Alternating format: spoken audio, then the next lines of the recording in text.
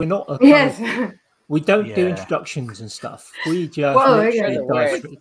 Normally, we don't do introductions. We usually on the group chats we tend to. We're kind of a bit more formal on things like that, but we're not quite the traditional podcast that kind of starts with "Hello, everybody." This is script, and then ends with and then we don't do the script stuff. And normally, we're halfway through a sentence when I hit go, and that just kind of then everyone's kind of in the listening going, what are they talking about? So Andy, what are we talking about? We can do introductions this week. We can totally. We could do introductions. Well, I'll just kind of do. Yeah, I'm not sure actually how to do an introduction. Yeah, we're 69. This is episode 69. Should have been 70, but we missed a week. Because normally our group chats are on the kind of 10th. Well, we pressed that up at least twice.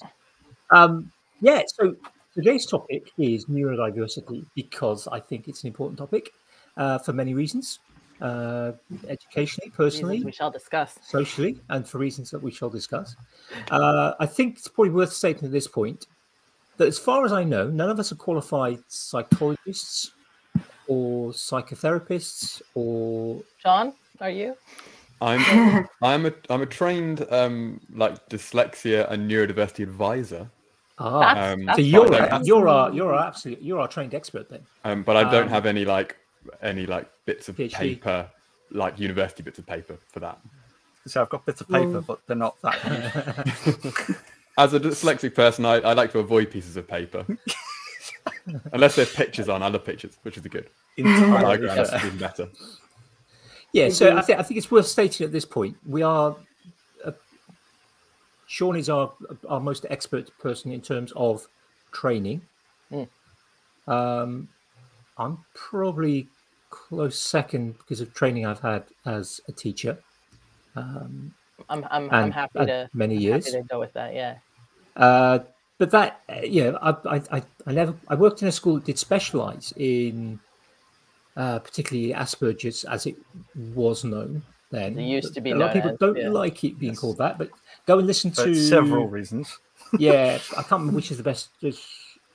Ologies is a good podcast to listen to find out why we don't use that phrase anymore, even though it's still widely known. And some people still identify with it, but they do. Yeah, it's not the best. So I think basically what I'm trying to say is, we are not say medical stuff professionals. There may be things that people disagree with. We may get things wrong, but we're trying, and we want to kind of sort of share our thoughts and some of our knowledge and experience in maybe more help visibility to it. I suppose. Yes. I definitely think we're all bringing some sort of lived experience. Starting the conversation. Yes. Yeah. So I think that's probably the best way about it. We're going to have a waffle about neurodiversity. Well, shall we ask Shawn to explain neurodiversity for us then? Cool. Yeah. There's a couple of ways, I guess, of defining it, and I think there are various different things that people use depending on where they're coming at it from. I guess one of my favorite, which is I guess slightly more scientific, is that if we were to take everyone who's watching or listening to this, and we were to take them somewhere where there was an fMRI machine, a functional MRI machine, where we could scan their brains, we would find that we all have what are called functional and structural differences in our brains. So we have differences in the way that our brains are physically structured, and then differences in the way that our brains process electrical signals. And there are huge variations between everyone's brains. And neurodiversity is a way of referring to some of those specific sets of differences that we have names for. So that's one really scientific way of thinking about it. The fact that all of our brains are different, and neurodiversity is a way to celebrate the fact that all our brains are different. Which I like. I like that a bit. Yeah. And then there's the being kind of engineering-y, sciencey people as well. We like things when they have a grounding in bits of machinery that whir and buzz. But the actual term neurodiversity came from a lady called Judy Singer, she was an Australian sociologist, and she was autistic herself, and she first used the term during her work in the sort of early 90s. and she sort of kind of came up with it in the context of a kind of social construct. So she's the sort of two famous quotes that she said. So she said that neurodiversity may be every bit as crucial for the human race as biodiversity is for life in general. And she also famously said, who can say what form of wiring will prove best at any given moment? So she was framing neurodiversity as, so we have a society that is increasingly, and in the 90s less so, but still increasingly trying to champion equality in the context of gender, race, religion, sexuality, and age. And Judy Singer was one of the first people to kind of give a name to the idea that we should also be doing that in the context of these natural variations in our brains, particularly as we have a society that tends to prioritize or focus on particular ways of thinking and learning. So when we're using neurodiversity in an educational sense, which is, I guess, where your background comes in, Andy, typically we're referring to people who have specific learning differences. So this could be things like dyslexia, autism, ADHD, dyspraxia. So there's kind of two things really. There's neurodiversity in a kind of everyone's brains are different sense, and we should celebrate that and recognize that. And then there's individual people who might refer to themselves or indeed be diagnosed as neurodivergent rather than neurotypical. Neurotypical would be saying people who perhaps think and learn in a way we would consider traditional. And then people who might identify as neurodivergent in the sense that they feel like they think and learn in ways that could be diagnosed as dyslexia or autism or ADHD. So there's sort of there's two kind of ways of looking at it, both which is kind of neuroatypical is another common term that's used kind of interchangeably with neurodivergent. Yeah. And it's like it's the nice thing about neurodiversity is it's not singling people out unless there's room there to celebrate the fact that all of our brains are different. And it's completely mad when the fact that there's almost more diversity in our brains than there is in any other aspect of like what it means to be human. And the fact that we don't acknowledge that is just mental. Yeah, absolutely. That's awesome. That was like the most like in-depth like descriptor of it I've ever heard. That was great. I think maybe for the benefit of people who perhaps aren't so au fait with perhaps some of the terms. Well, obviously we've just defined neurodiversity. But you specifically mentioned 4 particular types of neurodiversity. So we've got dyslexia. So dyslexia would be, I mean, Shawn, your dyslexia is one of your interests. So I'm dyslexic. I'm diagnosed as dyslexic. Dyslexia is a genetically inherited neurological difference, so it tends to get passed down family lines. So my dad's dyslexic, my brother's dyslexic. In general, it affects people. The classic thing, if you ask the average person on the street when you say about dyslexia, is they think of people having difficulty reading and writing or difficulty spelling or the orders of letters. But actually, it's more wide-ranging than that. It can affect things like sort of wider processing ability is the general term, and that the sort of speed of processing information is something that is kind of extends to lots of forms of learning differences. But in the case of dyslexia, it can impact your working memory. So for me, my dyslexia predominantly affects my memory rather than my reading and writing ability. It can affect things like numerical information processing. It can affect things like sequencing, so days of the week, months of the year. So it's anything really that's sort of to do with kind of processing information. But it's confusing because the word dyslexia basically means difficulty with language, but it's language in a much wider sense than just the written word. Out of curiosity, sorry. I was going to say there's some significant sort of crossover there with dyscalculia, which you haven't specifically mentioned, but is not dissimilar. So dyscalculia is actually quite rare. So there's lots of dyscalculia. One of the best ways I've heard it described as so someone with dyscalculia might not recognize. So if I was to hold my fingers up, you might automatically look at that and go, "There's 4 fingers there." Yeah. Someone with dyscalculia might not recognize the 4ness of 4. So you might actually have to count those fingers to go, "Oh, there's 4 there." So an actual dyscalculia is quite rare. Often when people are struggling with numbers, it can be because of dyslexia, it can be because of other learning challenges. But yeah, that sounds like the sort of thing that would come more perhaps from an injury than perhaps something like you're reminding me of propagnosia, which is the inability to recognize faces. And like the way you described it, it sounded kind of similar, which I know is often a thing that is brought on from like an injury, a brain injury. That's interesting. Like I'd never heard of it before. It is an interesting one. So it's something. So it is with kind of learning differences. There is totally scenarios where people can experience like head injuries and things, and then experience learning challenges as a result of that. But it's important to make a clear distinction that if you have ADHD or ADD or you have dyslexia, those things aren't the product of a breakage or an accident. Those are things basically that those are things that you have in you, and from when you were born. They're not errors or things that need to be corrected. And it gets quite murky when you start going down the territory. It's important. Yeah, absolutely. You just made me think of it specifically with the God, I can't even say it. The calculating one. Dyscalculia. Yeah. Yes, dyscalculia. I'm going to shut up for a bit because I always joke when I'm doing talks about neurodiversity that I'm the straight white man here talking about diversity, and which is and I'm let's hear from some other people.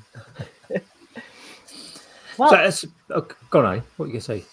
I was just going to say that I wonder if it would be useful if so Shawn has kind of said a little bit about like what one of the things he kind of brings to the table in terms of neurodiversity is. I don't know if Dilani and I want to also kind of introduce ourselves and our took the words right out of our mouths.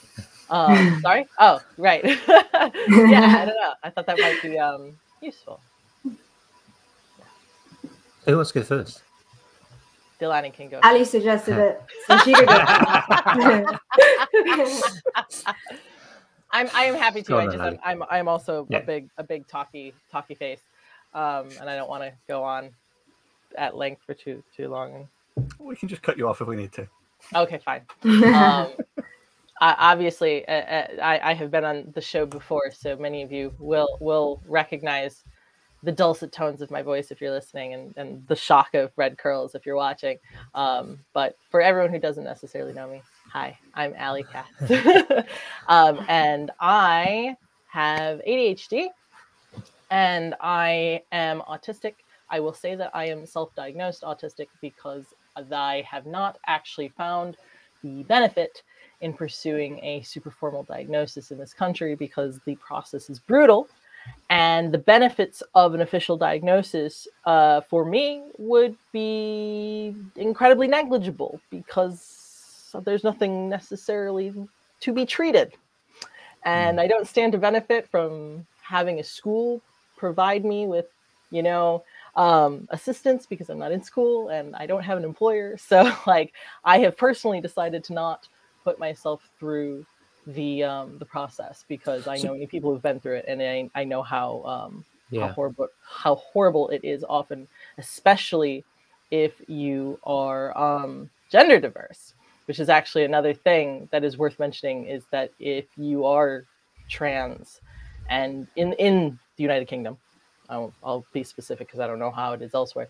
If you're trans in the United Kingdom and you want to pursue any sort of medical transition at any point, pursuing an autism diagnosis can actually hurt that, and can keep you from getting gender affirming treatment, which is also another reason why I have not sought out a official diagnosis. But I feel very confident labeling myself as autistic because I have done a great deal of research, and I'm pretty. Do you want so Shawn defined kind of dyslexia for us?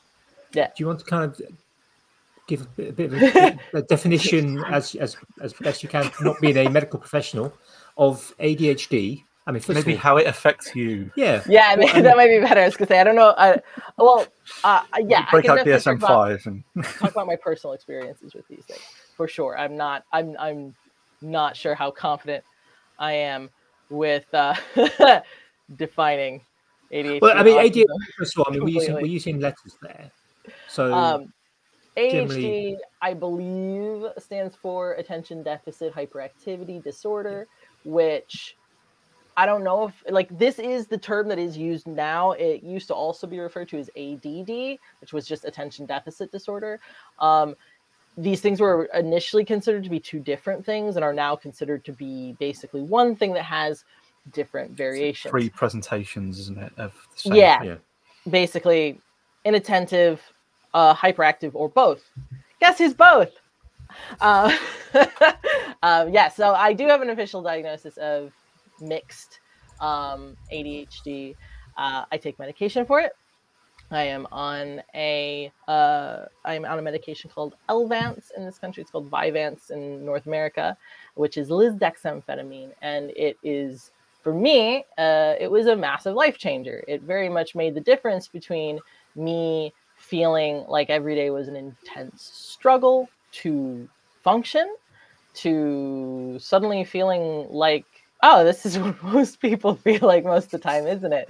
Just regular things were not such a struggle, because that really was that was the thing. When things got bad, it got to a point where everything, every little task, every little aspect of my life felt like pushing a boulder up a hill. And that's often how I found myself describing how things felt, was just like constantly pushing a boulder up the hill. And you're pushing a boulder up the hill when it's sunny and everything's fine, and you're pushing a boulder up a hill when it's thunderstorms and mudslides, and it just never stopped. You were always pushing a boulder up the hill, and you can't stop pushing a boulder up a hill because then it rolls back and it crushes you. Once I started on medication, it felt like the hill got flattened, and I could walk away from the boulder, which was kind of amazing. So obviously medication is not for everyone, and not everyone finds that medication gives them what they need. It's very valid to have ADHD and not be on medication. But for me, it was great, is great, continues to be great, and is something that I feel very good about, just kind of encouraging people to do if that feels right for them. For me, autism is more, I've realized, more kind of around how I perceive the world, how I kind of take in information and then also put information back out, if that makes sense. Like it is, I realize it's very much kind of about how the world and I connect and interact. And it took me a very long time, 35 plus years, to realize that some of my difficulties with interacting with the world were because of this, because I have effectively been speaking a second language very well, but it isn't actually what comes to me naturally. And it took actually realizing how many other autistic people I feel very close to and comfortable with, and how we can interact with each other in a way that feels more natural to me, because we kind of speak the same language, to kind of really go like, oh, okay, this all makes a bit more sense. A quick question, if I may, is you say about the way you interact with the world, do you specifically mean people or systems, or both? Both. Systems, definitely, because systems are made by people. But the systems, largely speaking, are made by people who are neurotypical, for people who are neurotypical.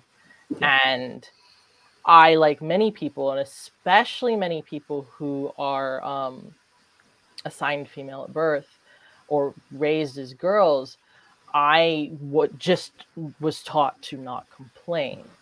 I was taught to internalize the difficulty and simply, it's my fault that I'm having a hard time with X.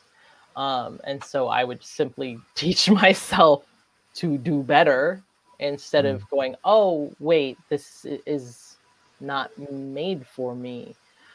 Hence, again, part of why it took so many years to realize that this was actually part of what made me different. And I guess that's the thing for me. I always knew it was different. I just thought it was just different, different with no definition, just different. and it's actually been revolutionary to be able to put those kind of more scientific terms and stuff to things. And then from there, it's just like, oh, well, now I've got stuff I can Google, like now I've got stuff I can actually look up and read about and understand. And so once you've got the terms, you can find the information. Yeah, that sort of defining, which is maybe why I was so excited to hear Shawn define things the way he did, because I find that sort of thing like just so incredibly useful and like opening in a way. Like this is like things are being opened in a really good way. So that is, I guess, kind of like I think that kind of I feel like those things kind of cover the overwhelming majority of the things that make me neurodivergent. So now it's Dilani's turn. Oh, it was great to hear what Allie said as well. I was curious to know what dose of Avalanche are you on? Oh, it's interesting actually, and this might be useful information to the other people in the audience who have ADHD who menstruate. But I am on 2 doses. At the moment, I'm on 30 milligrams 3 weeks of the month and 50 milligrams 1 week of the month, because the hormonal changes actually affect how well you absorb the medication. And so a higher dose for 1 week of the month is actually been way better for me. And there is scientific studies that have looked at this and have shown that like the hormones that are released basically make the medication less effective. So a higher dose helps, because I was definitely feeling out of sorts like 1 week of the month in a way that was kind of unusual and great the rest of the time. So the higher dose helped. So I don't know if anyone else out there listening to this can benefit from that information, but it's very much a thing that like if you are on the medication already, you can talk to your doctor about it and say that you would like to try a higher dose 1 week, and we'll potentially find it to be like night and day, like much more useful. So yeah, so 30 and 50. But I was on actually 50 and 70, and I went down instead of up. Oh, okay. Interesting to know. I'm on 70. Okay. I've taken 70 for 2 months now, and I'm just like, it's not working. I need a higher dose, but then Avalanche, there's no higher dose. And it's like the last of the something else. Yeah, those are like the Avalanche is the main thing everyone goes for, and then if you want to take something else, it's like I think Avalanche is a steroid-based one, and then something else would be like different. I don't know if it's steroid. There's a word for it. It has a specific thing in it, whereas everything else doesn't. So it's certainly one of the newer medical stimulants. Like I know that it's definitely like obviously everyone knows about Adderall and Ritalin and like the really old school ones that are like much more harsh. Elvance, lisdexamphetamine is, I think, gentler, which is potentially why it's not working. And I know other people actually, you're not alone. I know multiple people who tried it and found it, at the highest dose, it wasn't doing enough. I have, I'm quite sensitive to neurologically based medications. I've learned this through prior experiences with stuff that fortunately, I don't tend to need as much, which means that I get a great effect from 30 milligrams. But that's not common, I think. I think most people are, on 50 or 70. And some people have definitely found that it's just not enough, which means that you might benefit from something like Concerta, which is going to be, I think, a little bit stronger, a little bit more oomph.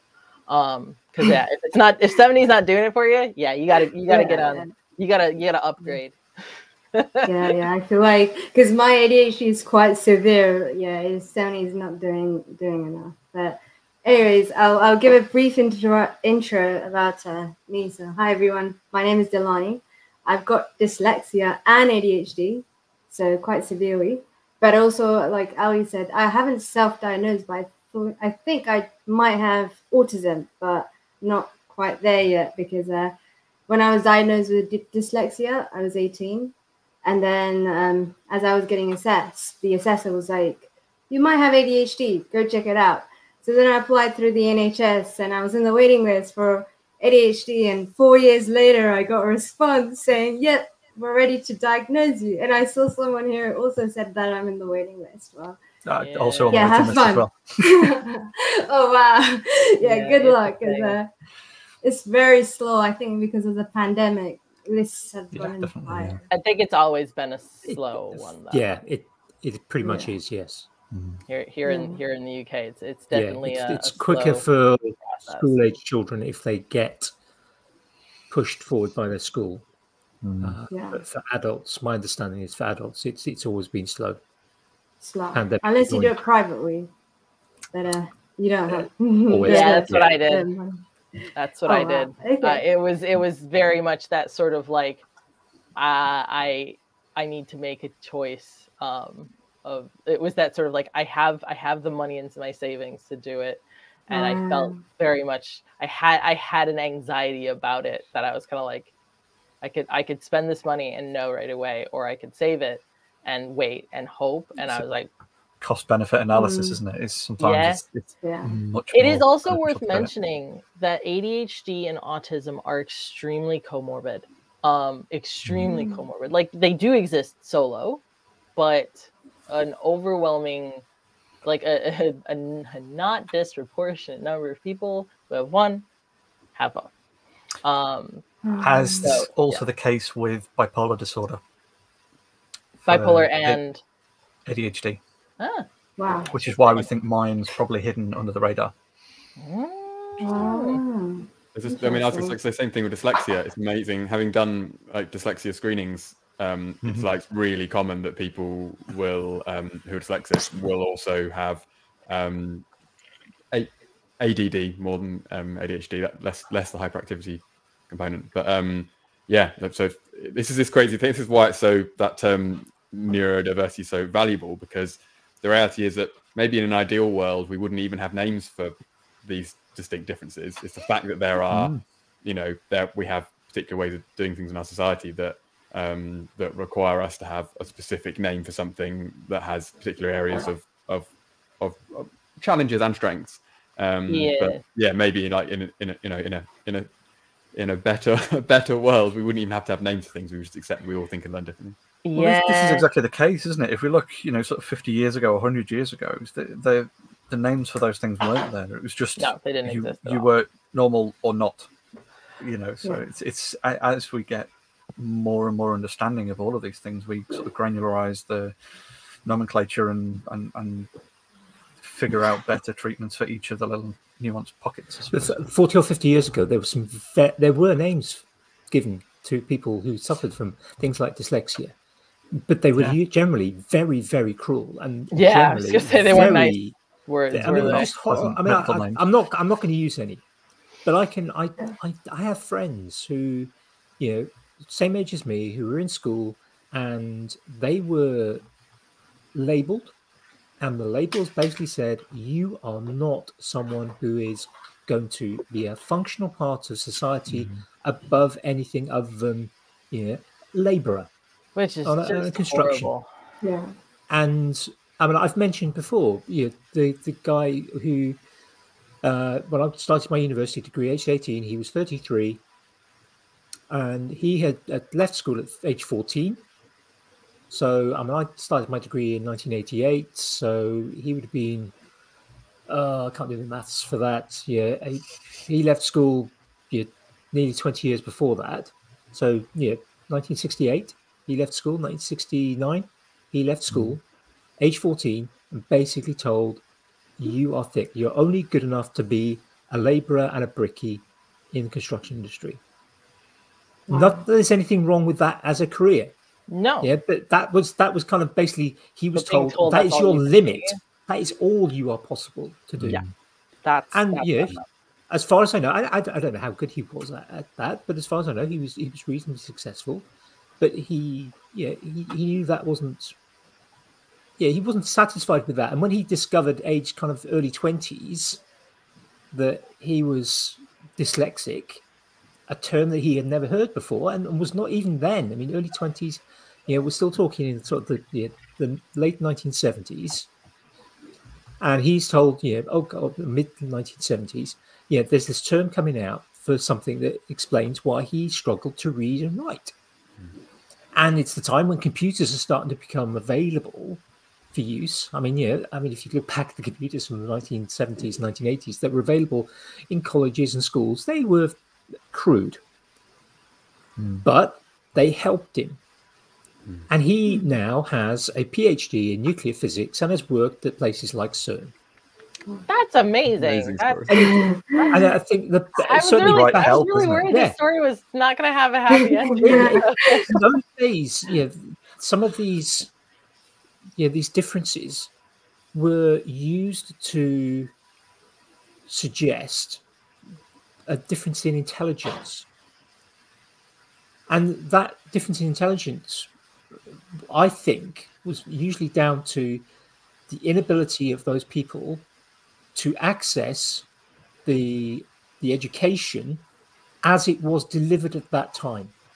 And to a certain extent, it's still happening today. I don't want to go on an education rant, but I know there are shortfalls in the British education system for people who are neurodiverse. The Western education system is the US is totally. The US totally. and Canada and lots of places in the West are just as bad. There are shortcomings in it, and some of that is and people often get labelled as of low intelligence. Yeah, and it's rubbish.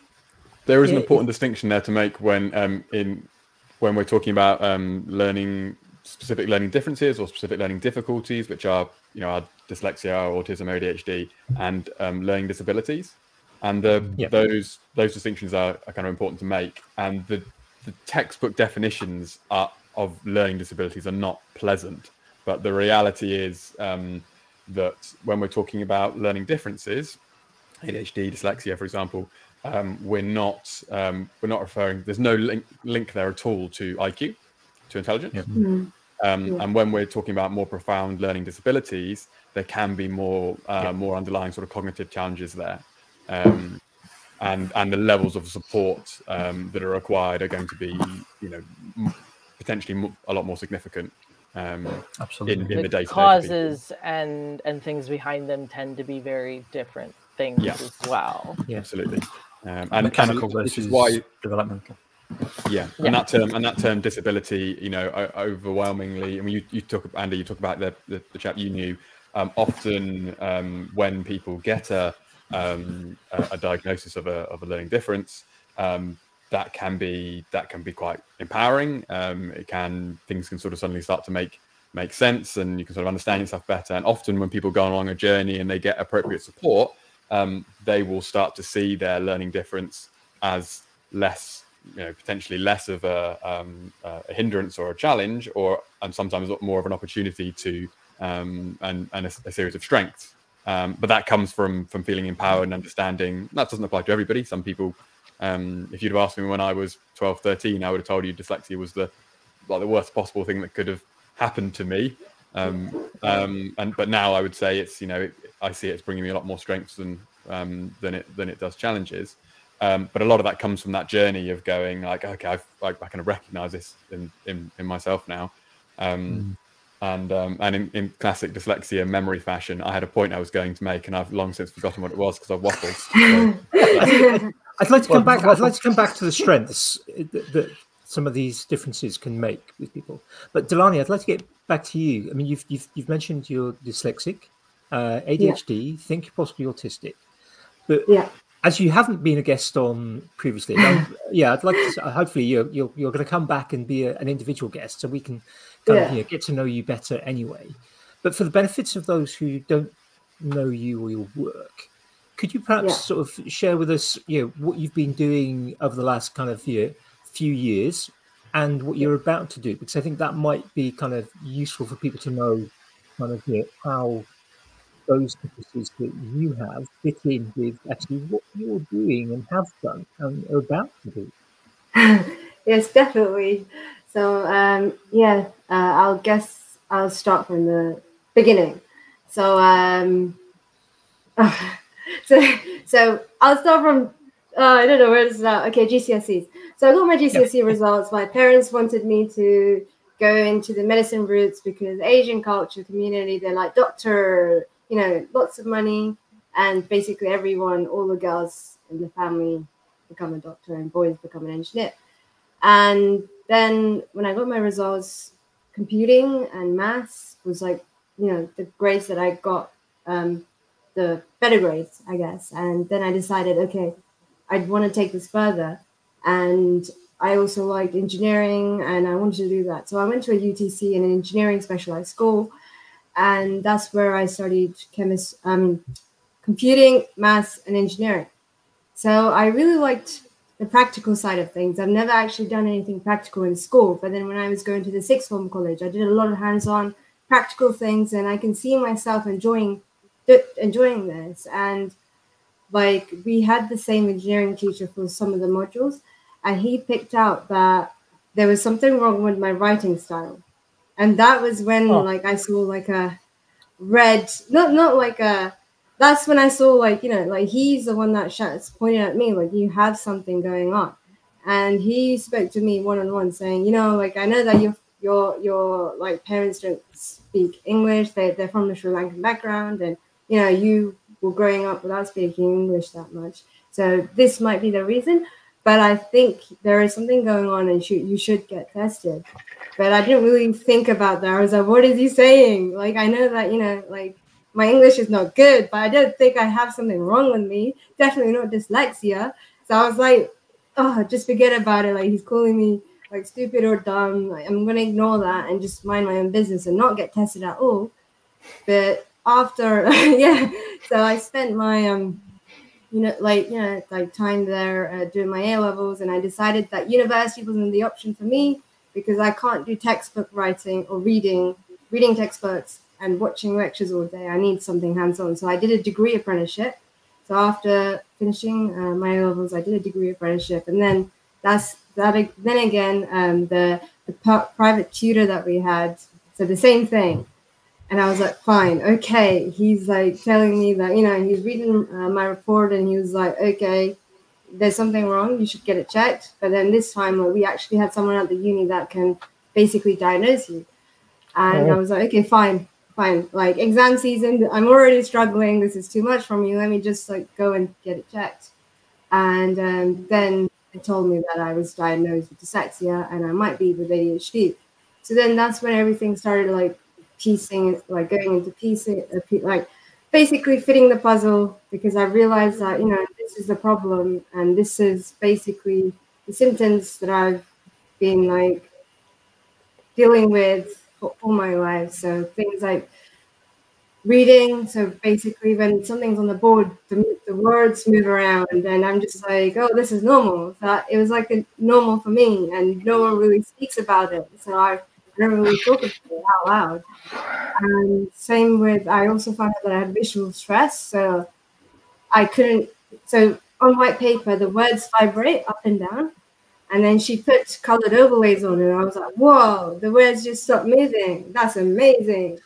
And then I was like, wow, like 80 years of my life, like why did no teachers pick it up? Like I thought primary school and secondary school was the time where like, you work closely with the teachers, whereas when you get older, university, you attend lectures and things like that, but someone picked it up. And then I got diagnosed with ADHD and it was quite severe. So I got it 99%. So 1% have it worse than me. So I'm just like, that doesn't make it any better. Like 1%. Thanks. That's great. Yeah, like at 22, I've got like, the news was you're severely you have severe ADHD, but it's untreated because well, you know, you're an adult now. You know, like if you were younger, they would have been able to treat it, but now you're an adult. You have to work through it. So that was really upsetting news, and then I was like thinking, reflecting back at my life. I knew why I struggled so much at university, why I found it very hard to pay attention at lectures, because my mind would go to daydream land. Same with meetings. I could not control it. And then that's when medication was like the key, like of, you know, turning that noise down in my mind. So it was very hard when I had to say this news to my parents, because Asian culture, similar to what you said, 50 years ago, it was like a weakness to their family. So I wasn't able to, you know, like confidently share to them. And it was very awkward trying to have that conversation with my parents, saying that, you know, like I got tested for this. I have a disability. And they're like, what disability? I can't see anything. What's wrong with you? Like, what happened? And I'm like, no, it's mental. Like, it's a learning disability. They're like, no such thing exists. Like, don't say like this around to people, your relatives. This is embarrassing. And then I had to like properly sit down and let them know how serious this is, and how I think my siblings might also have it, because with dyslexia, it can be through genetics. And I'm pretty sure my dad has it, but I doubt ADHD as well has strong genetic ties. Yeah, I'm pretty sure my dad has both, but I don't think he would agree to, you know, get it checked up. But it was very difficult. And then I told them, like, you know, these are the symptoms. And I kind of like Google translated it so like they can read it in their language and understand exactly what's wrong with me. And I tried to explain to them that, you know, this is why I was like, you know, super energetic and hyperactive when I was younger. It is not because I was, you know, wanted to be rebellious. It was because of my ADHD. And I told them a lot of the things make sense because, you know, like I've got like notes down. So I wanted to say like having mood swings is a common thing. So one day you're like really motivated to complete all these tasks, and the next you're just like paralyzed and just want to sit there and have your burnt out moments and can't get yourself to move up or you know, do things. You just feel lifeless. So that is basically the journey of someone with ADHD. Medication does help, but I feel like for me, like when I took my first ever dose, it was like something I was in another world. But then as I was increasing my doses, it like, you know, every month I had to increase my doses because I could feel like it wasn't doing anything anymore. And 70 is doing a bit, but I'm like, I need this voice in my head to like, you know, reduce, because it's very hard. Like if you think about a motorway, for example, and you think about like there's like 5 lanes and cars are going through and like this traffic, and that is basically my head. Like so many things going through. That's why I have so many incomplete tasks and incomplete hobbies, because I just like learning and I have all these hobbies, but I don't finish it and I don't continue it because I want to do something new. And if you see my social media, you would understand this, because I do so many things because I want to learn. But then currently, like, I haven't been on social media for months because, you know, I need time for myself. Yeah, so that's just me. Like, I can be reckless and full of energy at times, but then I just want to be alone and away from people. And it's just like another thing as well, impulse buying. So I didn't realize this, but, you know, people with ADHD, like, you know, they like to, like, things to give them adrenaline. So, you know, going to theme park, gambling, impulse buying. It's the dopamine. It's the feel good, which adrenaline often causes. But people like people with ADHD. That's a lot of the background, isn't it? With a lot of the underlying condition with ADHD is essentially dopamine processing issues. Yeah. Dopamine absorption, dopamine production. Like there's a problem with the dopamines. In the brains. We don't create or produce like dopamine as normal people do. So the medication kind of helps with that, but it's very, very hard. And with ADHD, forgetful memory. So when you have your impulse buying moments, you'd kind of forget what you already have at home, unless it's right in front of you. You're going to buy the same thing again. So then I've noticed that I've got boxes and boxes of things like under my bed or stored somewhere. And when I'm cleaning, I'm in my cleaning moment where I'm trying to procrastinate and avoid doing something. I would clean and then realize, oh, I've got so many things. I should stop buying things. So I would just display it in front of me to make me aware that, I've got this stuff. Like, stop spending money on things you don't need. Have you ever done that where you buy something and you order it from like China or something, and you know it's going to take 3 weeks, and then the following week you think, oh, I should buy this again, and then you go to buy it on somewhere else, and then you've ended up. Yeah, but the thing is, like, when you order something as well, like, you get so excited for it to like arrive, and I don't know if it's that feeling as well when you order something on Amazon. You just like kind of avoid your tasks for a bit so that you can be there when the parcel arrives. So it's just like, I waste so much time doing crazy and stupid things, but then I realized it was because of my ADHD that I do all this, and I'm trying to cope with it. And I did kind of think like my dyslexia and ADHD was a weakness, and it, like, I struggled in university. I didn't want to go back to it because of the effort, because I feel like for ADHD, like, to do a task, it requires you to put a lot of energy into it. So you're not lazy. So if your mom tells you to clean or like sort your bedroom out, because my room is messy, and I feel like I can work with a messy room, and it's very hard when it's clean.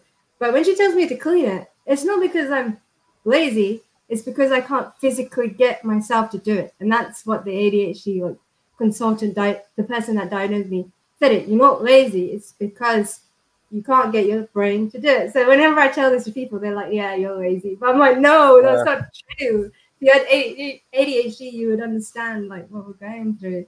And then there's so many things I could say, like low attention spans at meetings, like, going to loads of events. You'll be there when the first few sentences you be there, and then you zone out. But then sometimes when you're listening to an interesting conversation, you have the urge to butt in. Not because you're rude, it's because you don't want to forget what you want to say.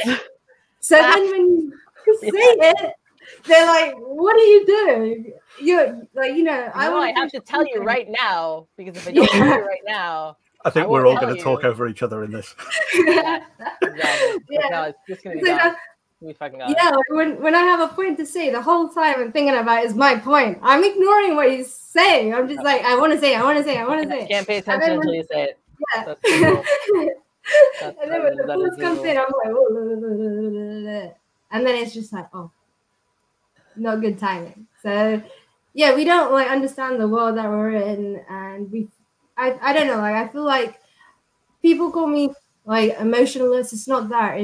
It's very hard for me to understand other people's emotions, and it's not my fault that I can't remember special birthdays or days. So someone could be like, oh, you know what today is, and I'm like, what is it? I don't know. And this could be a close member of your family, and then it's like, it's my birthday, and I'm like, oh my god, I forgot. I've got your list and everything, but I didn't know what day it was. What month is it? Basically. And it's not because we don't care. We do, but it's just that our brain can't. Our brain memory storage automatically deletes all the stuff that we need to remember for some reason. Like people with ADHD don't have good RAM. I was gonna say it's all in RAM, not shifting to hardware. Yeah, I was gonna say I feel like the thing is not so much bad memory with ADHD. I feel like it's bad organization, like bad memory organization. Because I've learned that if you ask me what my favorite movie is, right? I have one. I have several. Couldn't tell you right now. Because that question, it doesn't latch in to the it doesn't work with the. It's almost like my brain is in JavaScript, and that was like a command in C. It just is like, I don't know. We have no answer to this request. But if decompile error, pretty much. But if you ask me a yes/no question, if you ask me what I think about a thing, like Allie, have you ever seen the movie Moulin Rouge? Did you like it? I could then be like, oh yeah, that's one of my favorite films, and here's an essay, a 42-page essay as to why. Yeah. It's the memory is there. In fact, I've figured out that my memory is actually remarkable, particularly for certain things. It's just the way those memories are stored and the way I access them doesn't Someone's taken work. the index card out and rubbed all the page numbers off. Yeah, like it's so weird. I was in central London yesterday and we walked past a hotel and I suddenly remembered that I'd been there before. I remembered the people I was there with. Like, I remembered the event I was there for. Like, but if you'd asked me about this thing 10 minutes prior, I wouldn't have remembered that that was a thing that I'd ever done. But like in that, I'm very curious because I'm not dyslexic. If dyslexia is visually based, because it sounds like from the way y'all are describing it that it is. There's a visual component to dyslexia. So I mean, there's this idea of so I guess it's a really core thing. It's that's certainly relevant to dyslexia and has lots of crossover with other learning differences. Is this idea of like the speed of processing information? So so that can be visual information. It can be sort of sort of written word. That is visual. I think that written word is input, is a visual input. So if we take that, so if we take that example of like filing things away in your, I use the hard drive analogy, Jamie. I always like when I'm talking about my memory, I always talk about the context of we're talking about working memory. So if you say Dilani is my boss and she gives me 5 tasks to do. I basically, if I didn't write them down, I would probably remember like 2 of them at the best. But so they initially go into my short-term memory, and then my working memory is the way I sort of manipulate them and store them in my brain's filing cabinet, my hard drive for later. And for someone with dyslexia or ADHD, the amount of information that, also the amount of time it might take to process that information, to store it for later, or to remember it, or to be able to to learn something new, might be more. Basically, you need more time basically to be able to achieve that same task, more processing time. And when we're talking about kind of neurodiversity in a wider sense, I've got a Labrador. I was going to say hi, Luna. Hi, Luna. Come. You can't actually see her, but she's coming to say hello. Go away, dog. Go in your bed. Go. When we're She's a good girl. She's a good girl. So when I was doing like dyslexia stuff, we did a thing with we did dyslexia training for all the job centres in Cornwall, and one of the things that job centres encounter a lot is they often encounter people who are maybe really struggling financially, or they're unemployed, or they might have drug or alcohol challenges, and there's an overrepresentation of neurodivergent people among people who are unemployed. So what people in the job centres, which are pretty horrible places anyway, will often find is that people were receptive to some degree, and then it's like a brick wall comes down. So suddenly someone's like they're pushing back, or they might seem rude or obnoxious, and that's like a really relevant thing to think about when we're talking about neurodiversity, because basically if you have dyslexia or autism or ADHD, the amount of information it takes before this sort of feeling of a brick wall comes down can be much less. So like lots of people, pretty much anyone who has experienced this feeling of like cognitive overload, where your brain is just I guess the classic analogy is like, so you're in the car and you've got screaming kids in the back, or you had an argument with a partner or whatever, and it can feel like you're just seething, your brain is like you're just overload. And we've all kind of experienced that, but for people with neurodiversity, the amount of information can be much, much less. So an example I would give of that, for me, my dyslexia doesn't really affect my reading and writing, but I can think of a time where I was in the queue at the bank, and I was having a really like stressful day, and I was really kind of overwhelmed.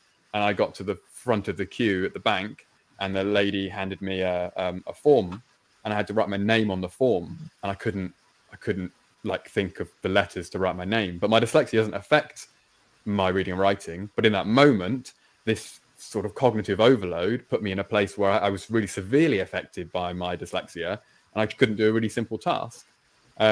Which then snowballs. Yeah, absolutely. So in your analogy of like, you know, the ball, the boulder rolling down the hill is Yeah. really relevant in that scenario. And Suddenly like, oh, I'm exhausted and I still have to push the boulder. Oh, hey, it's starting to roll back on me now. Yeah, massively so. And then that brings us relevance to what Andy was talking about with kind of education stuff. So if we take, so it's one in 7 people are neurodivergent, but 1 in 10 people are dyslexic.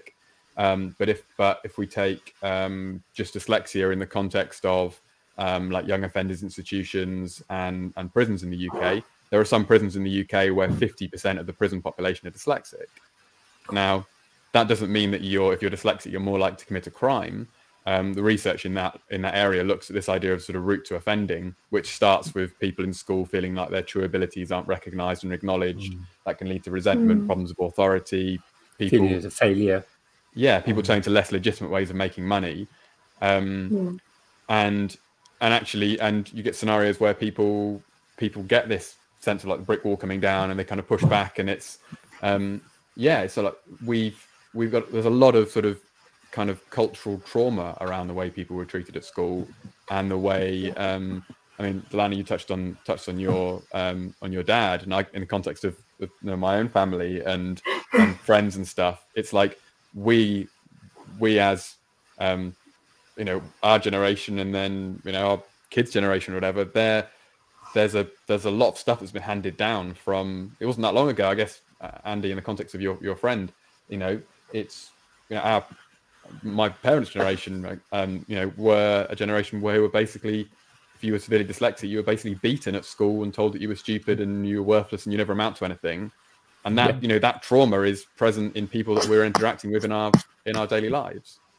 I don't know the actual like numbers, but I seem to recall seeing in multiple places that like the overlap of autism and like PTSD or trauma is almost 100%, because you almost can't avoid being exposed to some kind of ill treatment at some point, but more likely multiple points in your life, because of just I guess Jamie, you asked such a good question, is it people, is it systems? It's both, but the systems are so much more profound, I think, in many ways, because they are not built for the ironic thing is that they're built for such a narrow group, like it's such a small group of people, because I actually think that the reality is like, to go back to the whole, like, you have the normal and not normal, and 100 years ago it probably looked like these are the normal people and these are the not normal people, because there was a huge group in the middle of people who were not normal, who, for people listening, I did very big air quotes for that, because I need to be very clear about my use of this term, but we're able to hide it. We're able to mask, we're able to adapt, and to convince themselves, perhaps, even that they were in the normal group. And over time, I don't think the number of people who are neurodivergent has really changed. I think it really is just a matter of more people are feeling able to and empowered, perhaps, to recognize and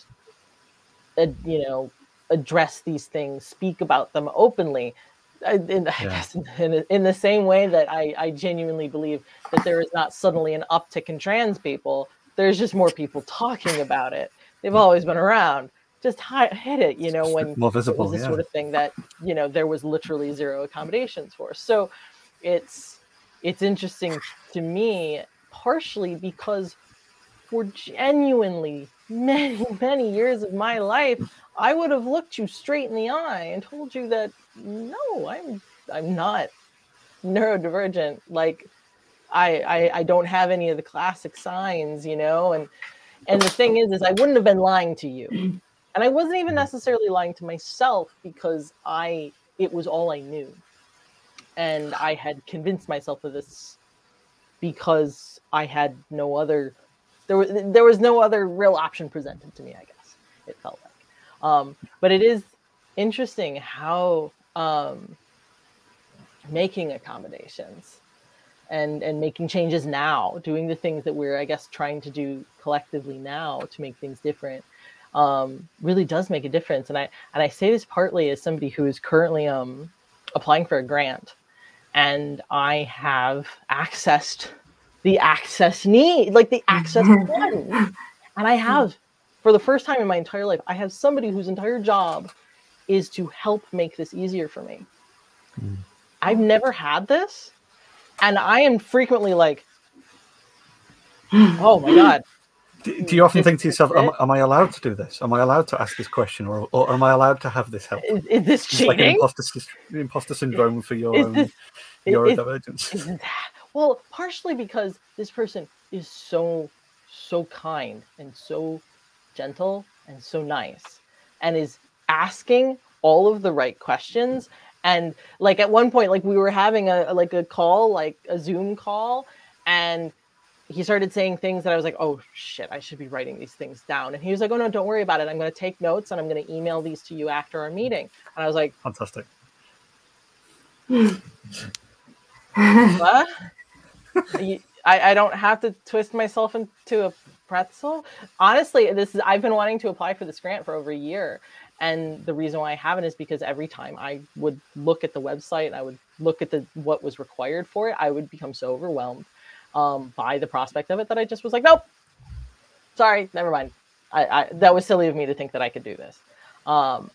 And it's so simple and straightforward to him, but he's now letting me have access to that through him. And it's wild. It's genuinely just like the coolest thing. So yeah, like it is not, oh my God, it is not a lack of intelligence. Christ, it's not a lack of intelligence. I don't think it ever has been. It is truly that access to things in the right way that makes sense to you, which again is not going to be the same for everyone. I want to pick on a couple of points if I can. Something on Shawn said and something you've said, and I think this kid here. So Shawn gave us some figures. 1 in 7 people are neurodiverse. 1 in 10 being dyslexic. So obviously we can think about the rest. And you're talking there about some intelligence, and it's something that's been mentioned a couple of times before. I think perhaps this might be a point for me to kind of sort of mention my neurodiversity. Again, purely self-diagnosed. I've never been through the system. I mean, I went through, certainly in my kind of early years of school, extremely successful. Very, very high functioning academically. I started to struggle for a variety of reasons. I've talked a little bit about this on Thoughts on the Tinkerage, kind of post O-levels. I'm old enough to have done O-levels. What's an O-level? Sorry. Ordinary level. So you've got A-levels, advanced level. Yeah, I know that one. So before GCSEs, there were ordinary levels. Oh. So general certificates in education, ordinary level. I learned the thing today. So they finished in 87, 88, and then GCSEs came in. So I'm very successful at O level. A level, less so for a variety of reasons. There's some family issues, and I started to struggle with things like exams and focus and concentration. But I mean, part of it was put down to, I've mentioned before, my mum died when I was 16. And it was put down, my teachers basically, we're not going to bother him. We're not going to push him. We're not going to say, this isn't good enough because you're better at that. And when I went to university, I basically went on an unconditional. It was conditional, 2 E's. That was my entry requirement for university, because there was a recognition that I was very high performing and very, very intelligent. And so I was kind of, I mean, I don't really want to go into kind of some of the struggles that I had in school, and I had plenty of struggles, particularly socially. Give me a science book, give me a maths book, no problem at all. And I was good with English. I definitely not dyslexic. Very high reading age. I think when I was 9, I was assessed with a reading age of 15 or 16. So I was reading well above my kind of age, my biological age. And I went to university. Didn't do as well at university. I discovered outdoor sports and beer. And so I didn't do as well at university. And I noted then at university that my memory worked very well for knowing where information was. I can find information very quickly. I know exactly where my notes are. I can tell you, if there's something. I mean, I've got dozens and dozens of physics books. Yeah, I've got there's probably at least a dozen, if not 20 books on the shelf behind me. There's probably another 30 or 40, probably even sort of closer to 100 books on bookshelves upstairs. And I can, if somebody says, there's a book and it's got something in it, I can find it. I can find it really quickly. And I can use that information. I can use that information really well. So I did very well at university on things like laboratory work, writing reports, we come to exams. Yeah, I know which folder that's in. And I can find that page very quickly, but yeah, I can't do anything with it. But yeah, went off into industry, then into education. Yeah, I spent 20 years as a teacher. And it was probably, again, high performing. I've been assessed by all sorts of people, including the MOD, on kind of intelligence levels. And I've had people in the MOD go, "You're very intelligent." I'll take that. Yeah, people that are kind of very high ranking in the MOD saying, "Yeah, you're intelligent." I'll take that. Thank you very much. But then I noticed, I think probably 2008, 2009, I was head of science in a school that actually specialised in.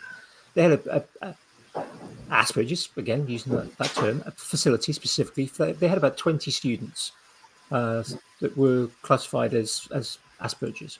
So that's one of the extreme ends of the autistic spectrum. And I think that there's a key point again as well. I want to make a lot of what we're talking about today are spectrum differences.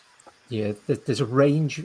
Yeah, somebody can be dyslexic, autistic, dyspraxic, and ADHD, and there's a range of possible differences that they may show or experience, and that's quite key.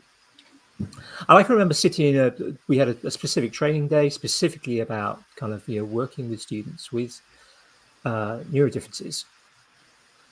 And I'm sitting there at the very start of the day, and we've got somebody talking who's a renowned expert, not a big name in terms of things, just sort of locally, well recognised within the kind of the local authority as being kind of the go-to person to deal with things like autistic spectrum disorders and differences. And going through a list, and they're going through a list, and I'm going, "Yep, that's me. Yep, that's me." And I ticked all bar about 3 of the boxes. And I'm thinking, and they talked about kind of most of you in the room here are probably going to tick some of the boxes, because some of those things are things that any person can experience, even people that are neurodivergent or people that are neurotypical. And they will tick some of those boxes. There will be things that kind of, they struggle with just on a day-to-day basis, or they find annoying, or the like. And it's like, but I actually spoke to them sort of later and said, "Yeah, there's my list." And they went, "Yeah, you probably," and I was 38. I said, "Yeah, you're probably autistic." And so what's your subject? Physics. Yeah. That probably fits, yeah. And it's a bit of a joke. Yeah, there's a lot of physicists who kind of would be recognised on the spectrum. Yeah, the autistic spectrum. There's plenty that's not as well. Plenty that aren't. And I kind of I sort of tuck this information away. And it's like, okay, but in the institutional career that I had, actually, I had this. I had developed the skills and I developed these things. But maybe some of my close colleagues would kind of go, yeah, Andy, you are, definitely you're autistic. Yeah, but majority of other people just go, no, he's perfectly functioning. Yeah, he's a physics teacher. Yeah, the patches on his jacket, the like. But then actually, kind of leaving education, nearly 4 years ago, leaving education, leaving that institutionalized career, and actually kind of, and this is kind of part of the reason why I do this, discovering the maker community.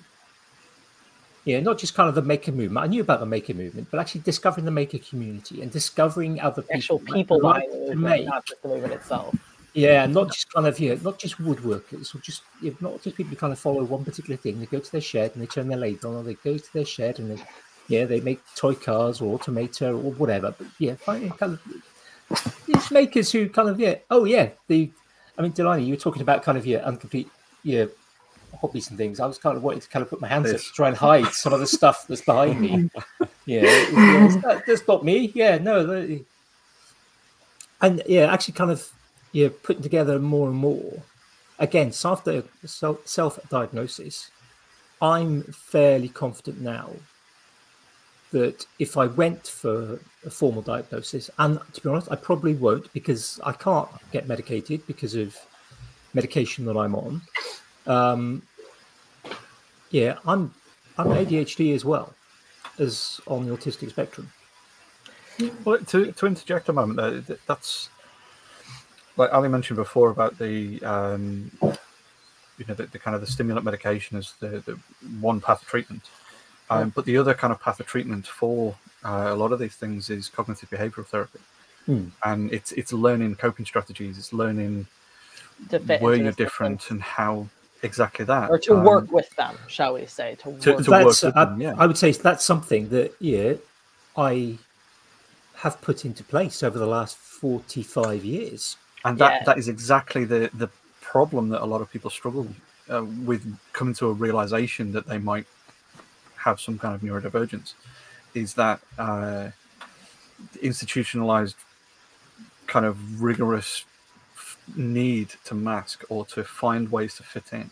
And even again, it's become almost like a trope, but the fact that dyslexia is a difficult word to spell, and the ADHD, you have to remember to get in touch with people over the phone, which is a problem that people with executive dysfunction really struggle with, or remembering appointments that you have to go to, or things like that, or with autism, or any of the autism spectrum disorders, to deal with people or ask for help, or things that, all of the pathways surrounding help and treatment and diagnoses are put together by people who are neurotypical and don't necessarily fully understand.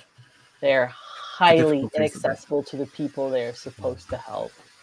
Absolutely. Yeah.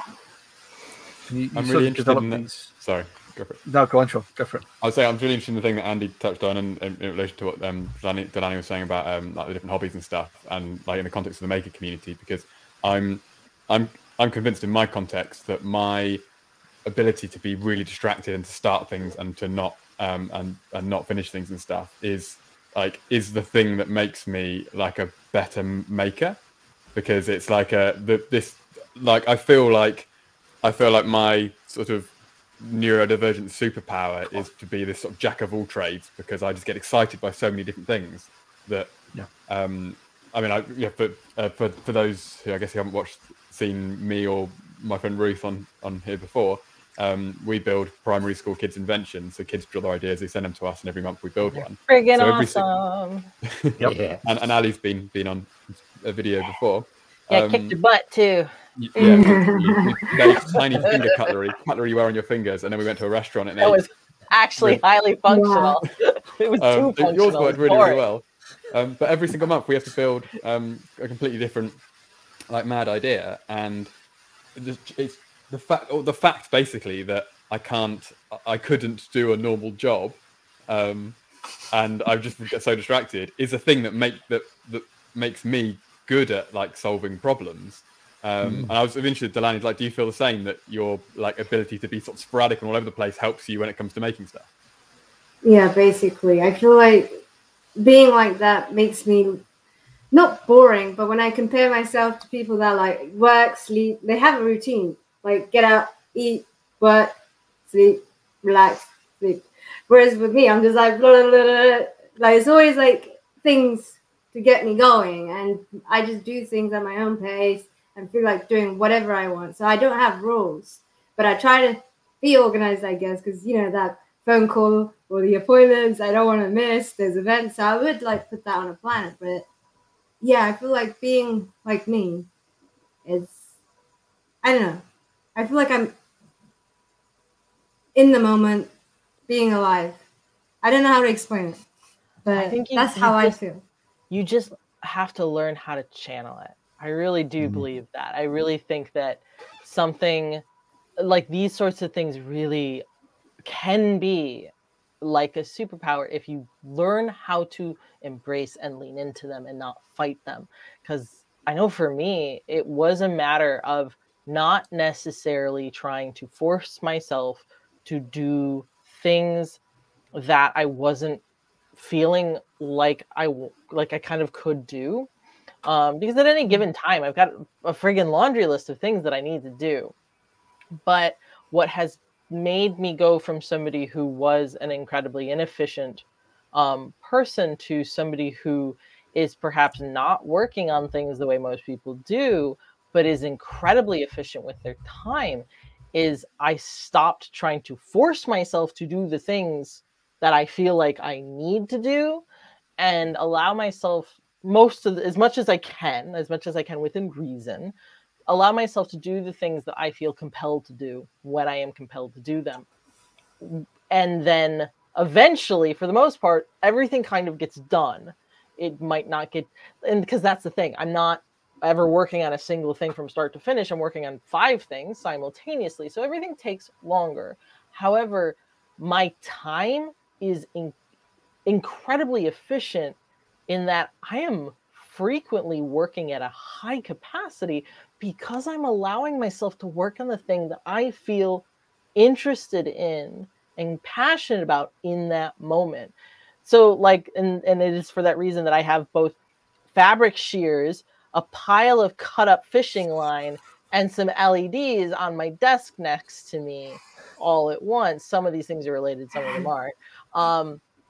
Because those were the things that I wanted to work on. And so that was all progress on something. A progress meter moved forward on several things this week. Was it all one thing? No, God, no. Haha, doing one thing all week. That's silly. And were there things that I really should have worked on that I didn't? Yes, like for sure. There's usually something I'm behind on a little bit. But the other thing is that if I actually allow my brain to do the thing that feels good most of the time, it's a lot easier to then one day a week or whatever be like, all right, we really got to do admin, or, you know, we really got to write this thing, do this thing that is less exciting. My brain doesn't rebel as much because it got to do the things it wanted to do most of the week. And so like I work together with my brain and its idiosyncrasies much better because I stopped fighting it. And honestly, that does feel like a superpower because like I watch people incredibly. The reason I survived, I got through school and all that stuff without being, you know, clocked is because my special interest is people. My special interest is literally all y'all. So I just I absorb people really well. And as a result, I am now like scarily empathetic and very, very good at pretending to be human. I play a great one on TV. And so like I watch people all the time. I find people fascinating and I see how incredibly hilariously inefficient most people are working under the standard model of capitalism. Like they might work a couple hours a day but of course they look like they're working, you know, 8 hours a day because that's important. You gotta look like you're busy, but they aren't actually. Like their brain is shutting down for a good chunk of the day. Which is why those studies like on the 4-day working week find that actually in some industries people become more productive when they work less. Yeah, because they aren't actually working all that time. They just look like they are, because everyone has figured that out. Everyone has figured out how to work. Like, again, capitalism necessitated that, but like as a funny sort of comparison, and I have actually cited this to people looking to is the word elicit my professional services? Is that the word? Mm-hmm. I can't remember now. That'll work. The word. Yeah. That basically I am actually like I wouldn't say that like I work at super speed, but like I'm just incredibly efficient with my time. It's just in a way that is not typical. It's just not in the standard fashion. So it's like, don't give me a single task and expect that to be immediately done. But like my time is very well spent because I'm doing something that my brain is excited to do. And again, like many of y'all have said, I love to learn and take in new information. So if it's something that like is this sort of thing, I'm going to do it I'm going to do it at a surprising pace, and I'm going to spend 8 hours probably doing it and forget to eat. Which is not necessarily a good thing. This is why having helper humans is also useful, who are like, Allie, the food now. the food, Allie. But it is, it's not. It doesn't have to be a hindrance. It doesn't have to be, but it does take acceptance, and that is hard if you aren't in the environment, or if you aren't privileged enough to be able to step outside of systems somewhat, to be able to do things in a way that actually works for us. Or if those systems are constructed in a way that doesn't, that almost is like battling you.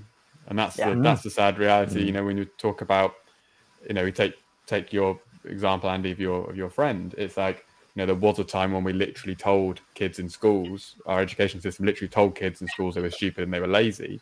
And thankfully that doesn't happen now. But we are all social creatures, and we naturally compare ourselves to those around us. And there's an awful lot of young people who feel like they're stupid, they're lazy, because 90% of their ability is being assessed on the basis of their literacy skills and their memory.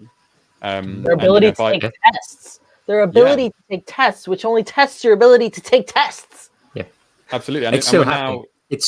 I would argue that it's still happening. Yeah. And I would say it's particularly noticeable in areas where we have the selective systems, the grammar schools. Because yes, the majority of students in the grammar schools do very well.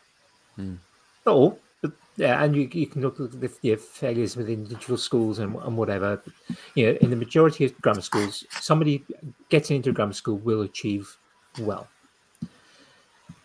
But the other 80% of the kids in that area who have either chosen not to even attempt the 11 plus exam or have failed the 11 plus exam at the age of 10, 11 years old, consider themselves a failure and stupid. Good God. And that's an unfortunate reality of the selective school system. Now, as a teacher, I spent 2/3, 3/4 of my career in grammar schools. Right. And as a teacher, don't get me wrong, I loved teaching in grammar schools. Yeah, I was able to teach. I didn't have to crowd control. I was able to take students I was able to share my subject.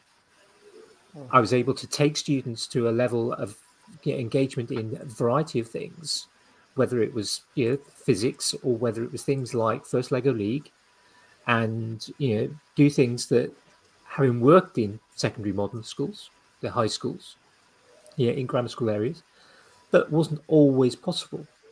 But then I've also worked in those secondary modern schools, and I've worked with children who were in bottom set. And I've literally had a class that I took on when they were starting year 10. So we're talking kind of 14 years old. So the last 2 years of essentially the compulsory education, although it's now 19, but it's kind of So, and literally had a student tell me, but sir, we are stupid. They had been told so many times, not directly, but over the years, that they were not capable, they were stupid. And yet actually kind of, giving them the right opportunities, giving them the right help, giving them the right choice of exam courses. And they were able to actually achieve well. And you get, I still use it as, when you do kind of teacher interviews, you get asked things like, give an example of a class where things didn't go so well, and what did you do to kind of sort it out? And I've still, for many years, I used that example of a class where I took them on, for the first year I had them following the course that everyone else that they'd just been on course 4, and it was a struggle. It was hard. They were struggling, and then I kind of, because I was head of faculty, I was able to go, this cannot carry on. I cannot do another year like this. They cannot do another year like this. Changed the course, made it coursework accessible, used an exam board that were very clear about how students could achieve. That was it, and I used language then with them that made it accessible for them. I said, look, we're going to do an experiment. If you do this, you can get these many marks, and that will get you this grade. If you do a little bit more, you get these many marks, and you'll get that grade. And you got students who've never achieved above an E grade in their life saying, we can get a C, you can get a B. Going, yes, you can if you do this. And then they would work. So like we'd be taking like stress strain measurements that A-level students would kind of go, oh, he's boring, and they would do that for 3 solid weeks to get enough data. And they would then present that, analyze that data, present that data, and they're going to go, right, okay, if I do that, tick that box off, I got it, that's a D. If I do this bit and this bit, I get a C. Tick this bit off, I get a B. And they're like, they can do it. But it was just taking that done differently out of the achievable goal, the typical system. And I mean, that particular school, I left that school in 2009. Okay, so we're talking 13 years ago now. But things haven't changed in the last 15 years. That's the scary thing. That's the scary thing, is that we talk about the kind of societal terms like neurodiversity and the societal understanding of like, oh, there are some people who are dyslexic, and there are some people who've got ADHD, and some people with dyspraxia. It's like those things, they are there. There is such a greater understanding, and yet we are the formal structures of education that that are kind of aren't keeping up really, and in some ways they're going backwards a little bit. So if we take the example of we've now got a situation in the UK where 7-year-olds are sitting formal assessments, formal exams, and they're told that those exam results they're just for the school and stuff, but their parents find out what the results are, so there's pressures being put on a 7-year-old to and we're seeing that in mental health services, that are more and more young children experiencing mental health challenges because of stress and pressures at school. Now, and if we're talking about neurodiversity, well, if you're dyslexic, you can't be assessed for your dyslexia until you're 7 or 8. So you're sitting, you've started school much younger. You've started school at 5, and you're basically having this whole period of where you're being quite rigorously and formally assessed before you're even able to sit a test to see if you've got a challenge. And you compare that with like the UK education system of like Finland, where kids don't go to school until they're 7. And then you sort of there's all the other indicators of Finland is like the highest performing comprehensive school system in the world. They're the most literate nation in the world, and you go, well, maybe some of that stuff actually works quite well. I was listening to a really good podcast this morning. It was talking about it was all about like class structures and actually whether there's a value in us talking about like where the idea of people in middle class and working class, and whether actually there's whether those terms have the potential to be empowering rather than just old fashioned in the current context of things. And they were talking about this idea of when we're talking about trauma, people having living in poverty and cost of living crisis and these sort of things, those can manifest as people experiencing things that result in lifelong trauma. But if they were making the comparison of actually, we don't often talk about the trauma of those who are perhaps making decisions in our government. that if you basically were shipped off to a boarding school at the age of 5, and you end up going to, and you maybe end up going to Eton, and you had this potentially really traumatic childhood where you were basically, you didn't grow up with your children, with your parents, and you were basically, you went to a very exclusive school where, very expensive bills and stuff, but you were basically, that was a very traumatic experience where you weren't parented, and you were, it was a very competitive and a very sort of driven, pushy environment.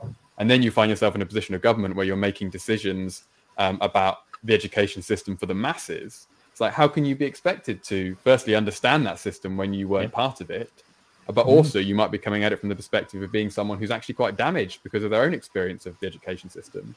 And Allie used that word privilege. It's like, actually, we're all sat here having a conversation as kind of sort of middle-class people with some degree of privilege, where we can create our careers and our direct our education and make those decisions with some degree of support and understanding of ourselves. But if you're someone who's basically left school at 16 because you felt like you didn't belong there, and you're basically having to work a minimum wage job just to get by, you don't have potentially have the capacity to self-educate or self-diagnose around neurodiversity.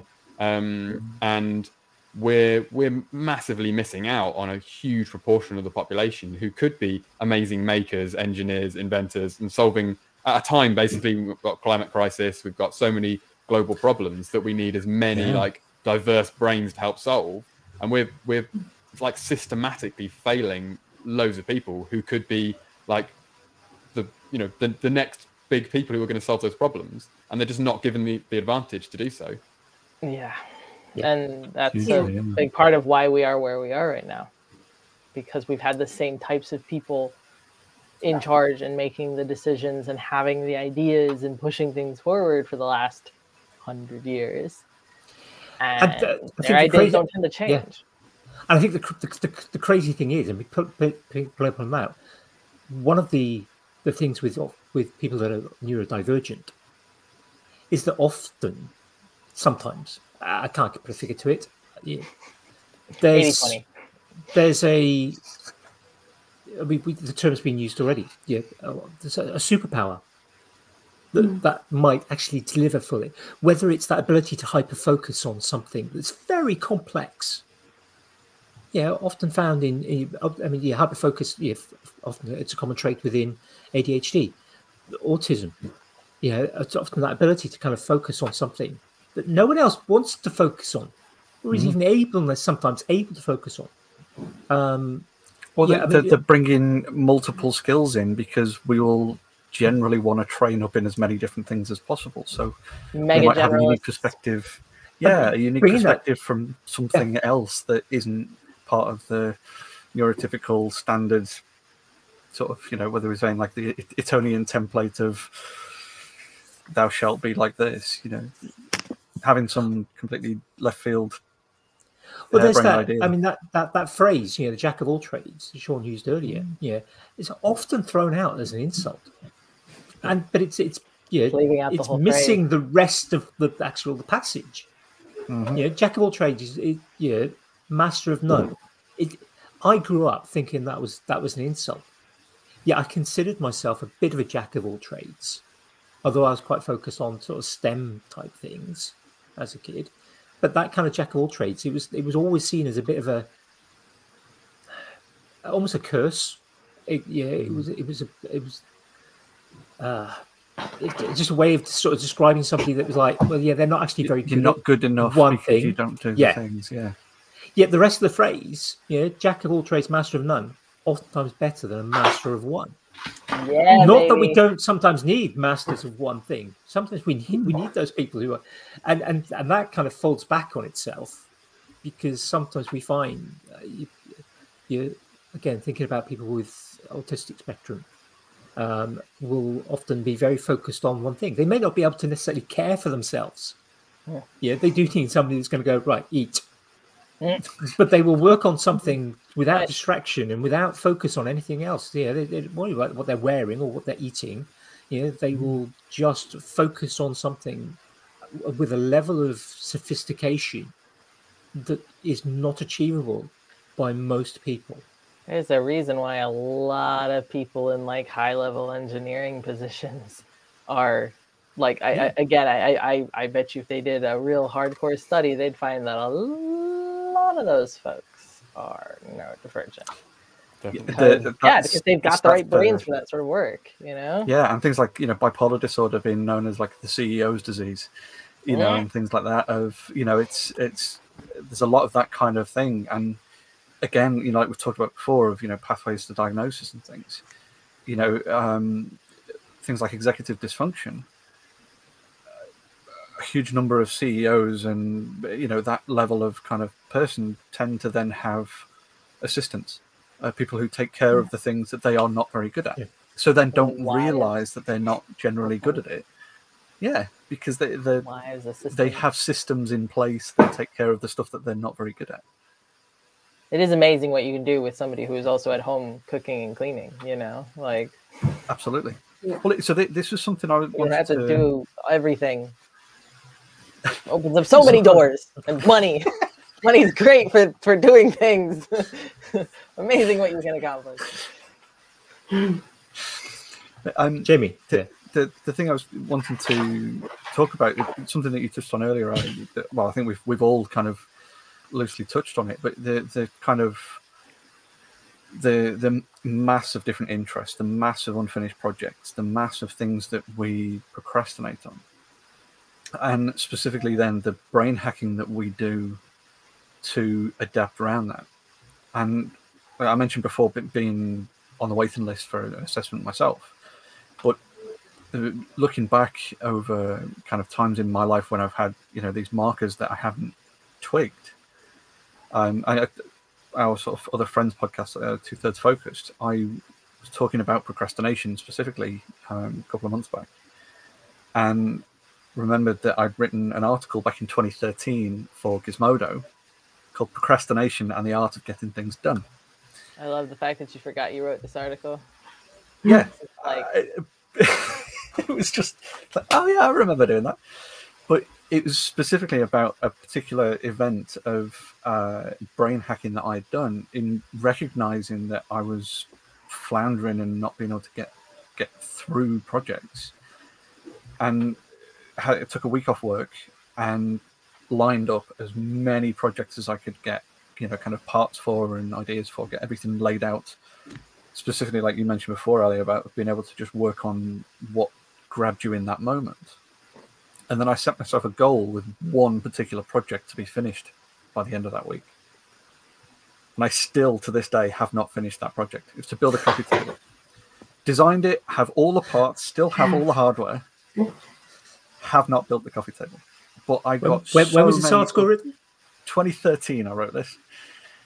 Wow. And it was such a massively productive week of just having so many other little things ticked away on, or just a bit of progression here, a bit of progression there, a bit of learning this, a bit of developing this skill, as a way of saying my goal for the end of this week is to have the coffee table done, knowing that I would absolutely procrastinate on that by doing anything else that took my fancy.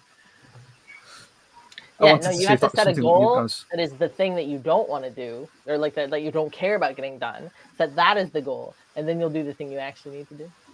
Absolutely. Even if I built the coffee table now, it would be out of place. It would be in the way. It would just not be a useful thing to build.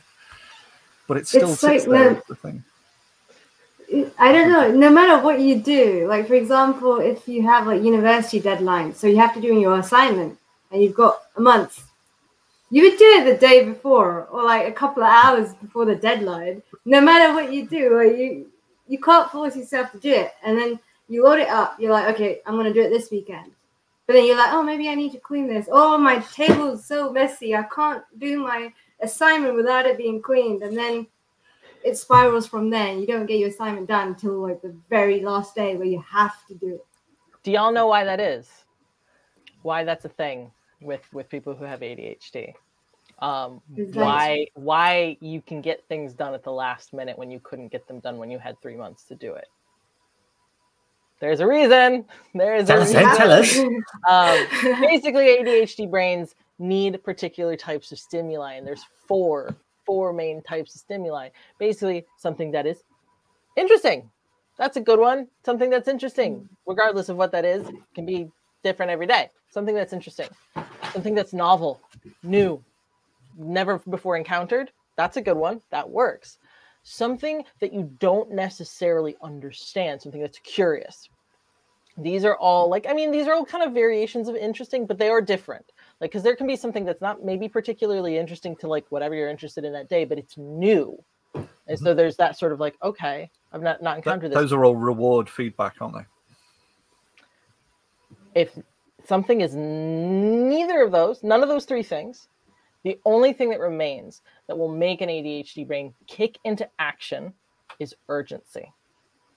Urgency works.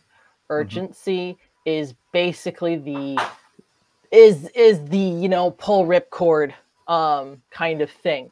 If you have something that it's not interesting, it's not new, you've done it a million times, or you know exactly what to expect. It's not there's no curiosity involved.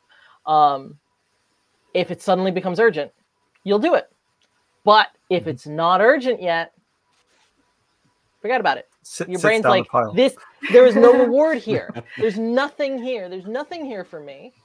So yeah, you can have 3 months to do it, and that's great. But if it's not one of those other things, your brain's like, and so the second it becomes urgent, you can do it. And you will. And like, there's actually even a decent chance you'll get it done, because at that point, then you got friggin' adrenaline and like all of the like scary, then you have cortisol and all the scary hormones, they kick in. So it doesn't feel nice. Like getting things working under the urgency tent sucks, which is why it's something I now try to avoid, because I hate the way it feels. I really hate the way the urgency thing. The thing is it works. It sucks that like I can see it work. And I can see how so many people with ADHD, particularly undiagnosed ADHD, get sucked into this loop of only ever doing things at the last minute, because that's the only time they can actually get themselves to do it. But also it works and they get it done. Even though it sucks and feels horrible, it does work. So they kind of keep doing it. And like, it's a weird sort of like, it's addictive, slightly masochistic, reward system.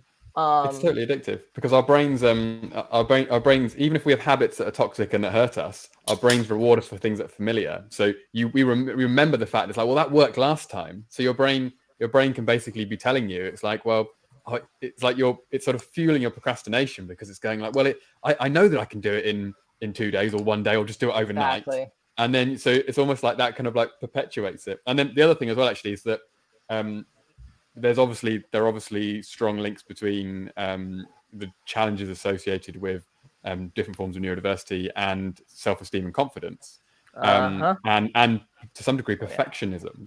So the thing I battle with is that I know that if I start something early, say something, it might be something that's doable in 2 days. Actually, I sit here saying this now. I've got to edit a video. Ruth will probably listen to this. I've got to edit a YouTube video that goes up on Wednesday, and I'll probably end up. My problem is if I start it really early, don't listen, Ruth. If I start it really early, I'll just spend like even longer on it. I'll just spend like 5 days on a thing that should take like 2 days or a day and a half or something, because I'll just get obsessed and it'll never be finished. And it's never finished anyway. Even when it goes up, it's not finished. And that's a perfectionism sort of self-esteem thing. It's the fact that even though I've done something lots of times, there's still a part of me that thinks like, this is the time I'm going to fail. This is the time. It's like the imposter syndrome thing. It's like, this is the time that I'm just going to mess it all up and it's going to be terrible and rubbish. And that fuels the procrastination. And this weird practical thing, that the fact that if I started it a week early or 2 weeks early, I wouldn't be able to put it down, and it would just become like, it would just become wrapped up with all these other things that were going on. And it's such a bizarre thing, because it's like it's sort of tied into so many different facets of stuff. It doesn't actually mean you'll do a better job, just that you'll spend more time doing it.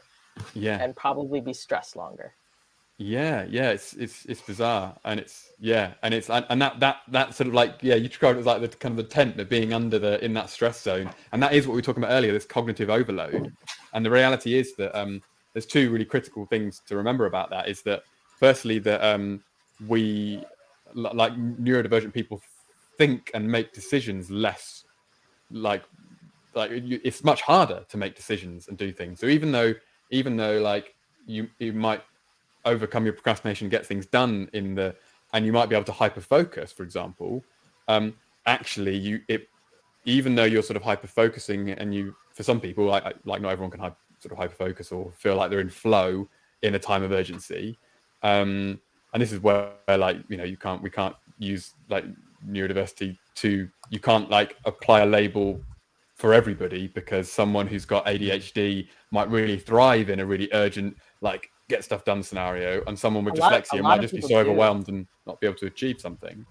But not everyone. Yeah. But not everyone. Yeah. Everyone is different. We may have the same labels sometimes, but that doesn't make us identical. And you'll find, I think, that you'll have overlap with some people and not with others, and et cetera, et cetera. Yeah. At the end of the day, like you were saying, we're all just very different. Yeah, I think Dilani touched on it earlier. That thing of like when I think you're talking about like the sort of mood or the place you're in having a real like impact on stuff. And it's like if your life is sort of chaotic, then the way that your neurodivergence might affect you might be totally different. Yeah. Mm-hmm. We always like try to, I don't know, I feel like we don't give up. We love challenges and we just keep going no matter what. Whereas I don't know someone else who wasn't neurodivergent, if they got hit by a problem, will they still continue or will they take time or whatever? But like, I know that if something like if I was constantly having like bad like omen or like things aren't working out for me, I just try to look for another solution, like try and think outside the box and keep going, like fight till the very end. Have we all kind of spent 4 hours learning something that could have been a 10-minute phone call to a friend who already knows? Shut up, Jamie. You know I have. You've been that phone call. Your text message, I suppose. That I've already spent 4 hours watching YouTube videos and reading things, and I still don't understand what the differences in resistance and the wires are. Jamie, tell me about the resistance of the wire. Like, yeah, this is literally a thing. But then, how many times has that gone several layers deep as well? Where like you might have asked me a question on something, and I've gone, "Oh, I know a little bit, but I'll get us this far," and then I'll phone someone else, or I'll send someone else a message, and then we end up 3 or 4 layers deep. And yeah, no, that is definitely a thing. Fortunately, we like talking to each other, so it's true. But then we all end up learning something as well. Yeah, that's very much. I think there's key points there. I mean, I've talked about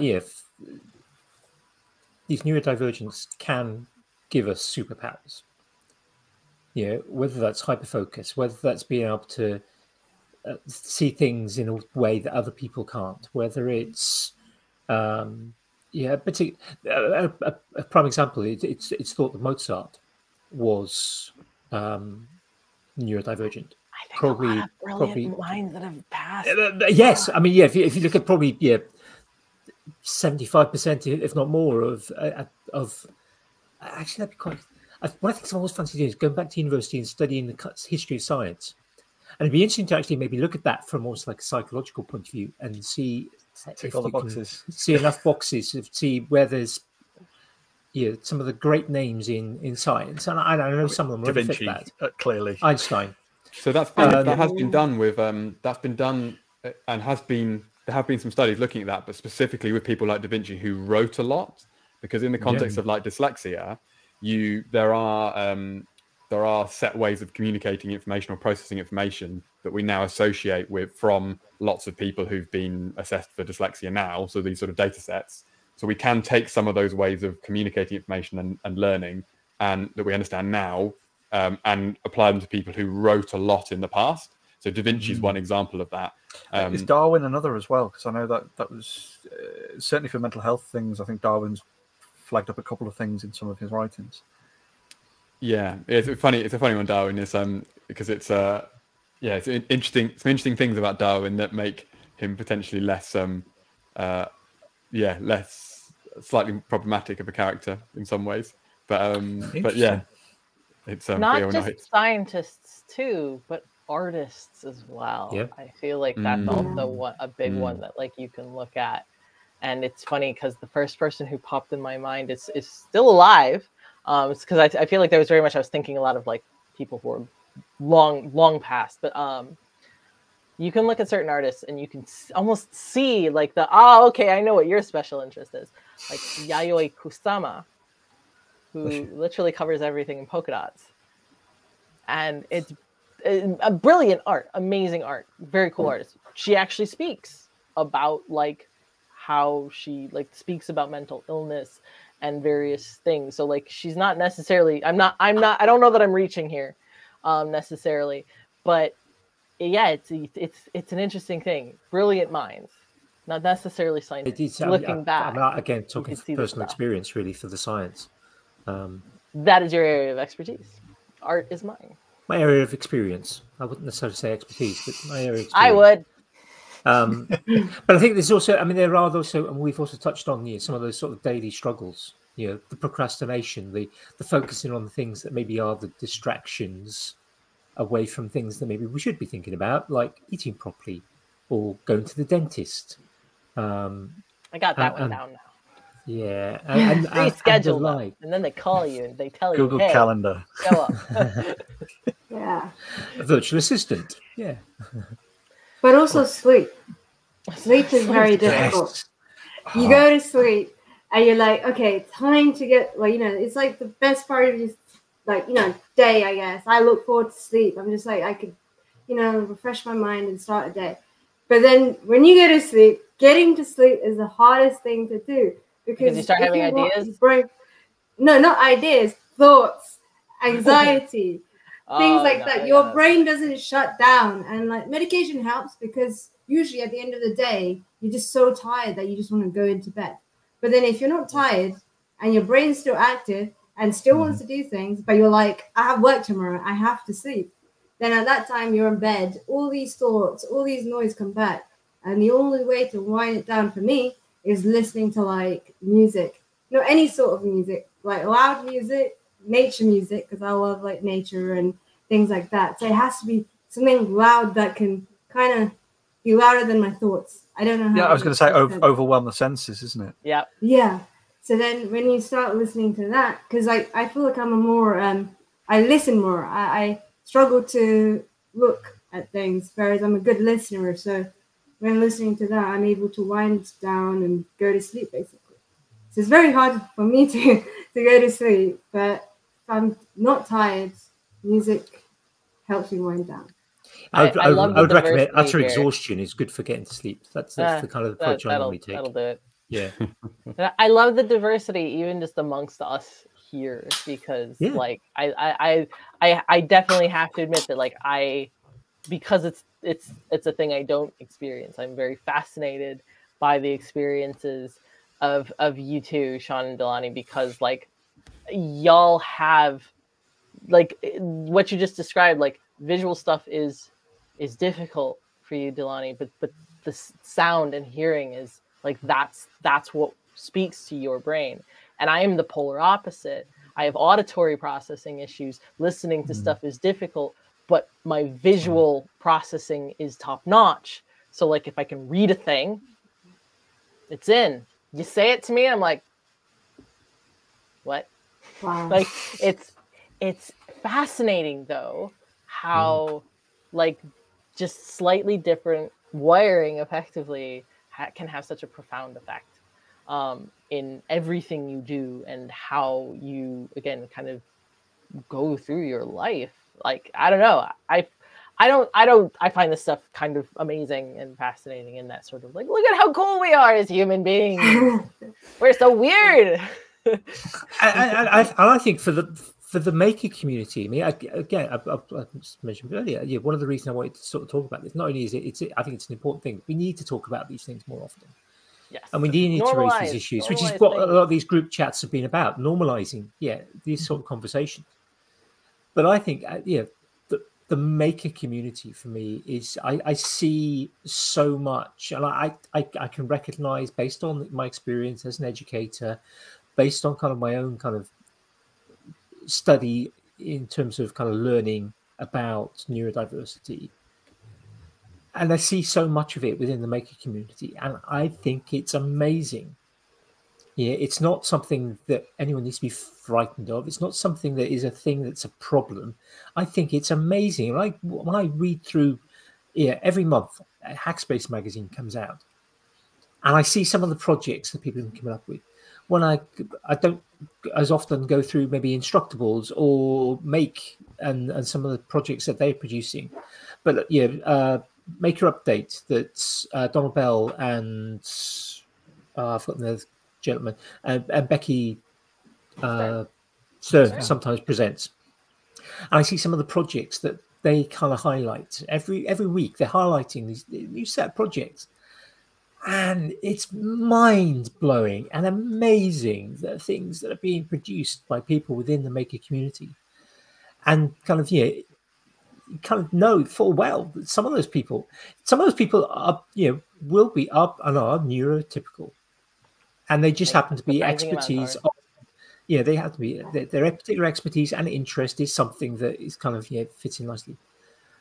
But I again, it'd be an interesting study to see, and probably a very difficult study to do, but it'd be a very interesting study to see how many people that get kind of on Maker Update, that are in Hackspace magazine, are neurodiverse when kind of assessed by kind of any regular assessment of those things, whether it's being on the autistic spectrum, whether it's being some form, again, spectrum of ADHD, whether it's having one of those specific learning differences that gives them a superpower in some form that they are then able to express as some manifestation physically, or not necessarily physically, but within the software world.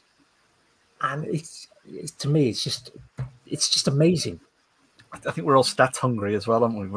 I think we've all kind of demonstrated that tonight, of in one form or another. Like, I want to find out how. I mean, again, that's linking back into it all as well.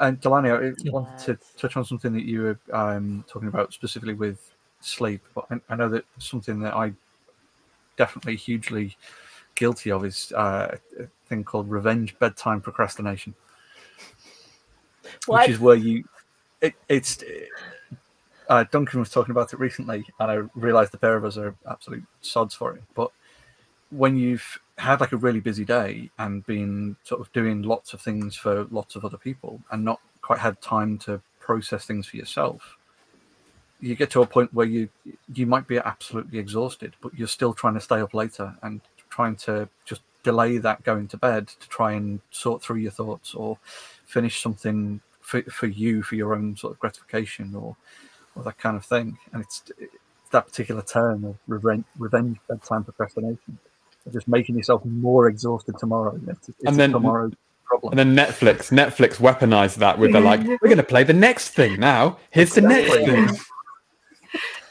iPlayer does the same. Yeah. And YouTube, if you've got autoplay too. There was a really interesting study from Cambridge University that on the subject of like us liking stats and things.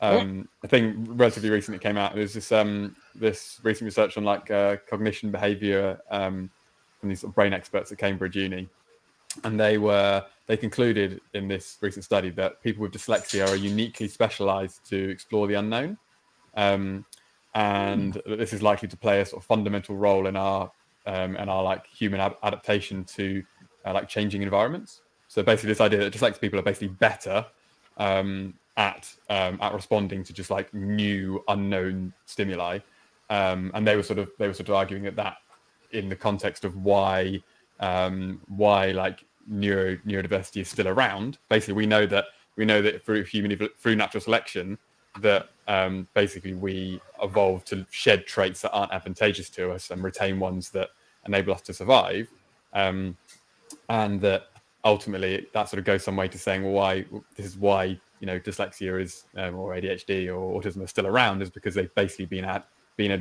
advantageous to us in social groups. They're actually evolutionarily useful. Yeah, and I guess the classic example of that is like a scenario where you've got a group of hunter-gatherers, and if you've got someone who I would take sleep as an example, Dilani. Like if you've got someone who's like kind of like a bit more hyperactive and like I'm awake, I'm paying attention to them, they're the one who's gonna we're the tigers. Yeah, exactly that. So people who like sleep differently, but also people who kind of like learn and think differently. There's a real advantage to that socially.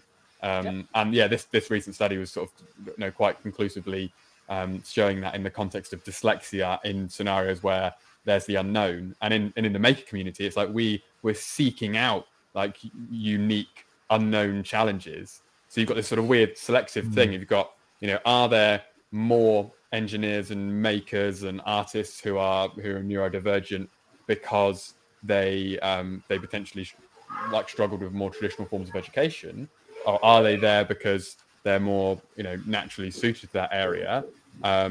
It's like a sort of weird thing, sort of chicken or egg thing of like, are we there because we're both? And it's hugely selective. And I think in the maker community it's twofold, because you've got people who've got these sort of diverse skills at being able to do lots of different things and think in different ways. You've got this sort of like and I think Dilani was saying about earlier about the kind of like finding ways to kind of calm yourself and center yourself. Like making itself is often a form of that. It's like tactile therapy, isn't it? Interesting. I just wanted to add to your point, Shawn.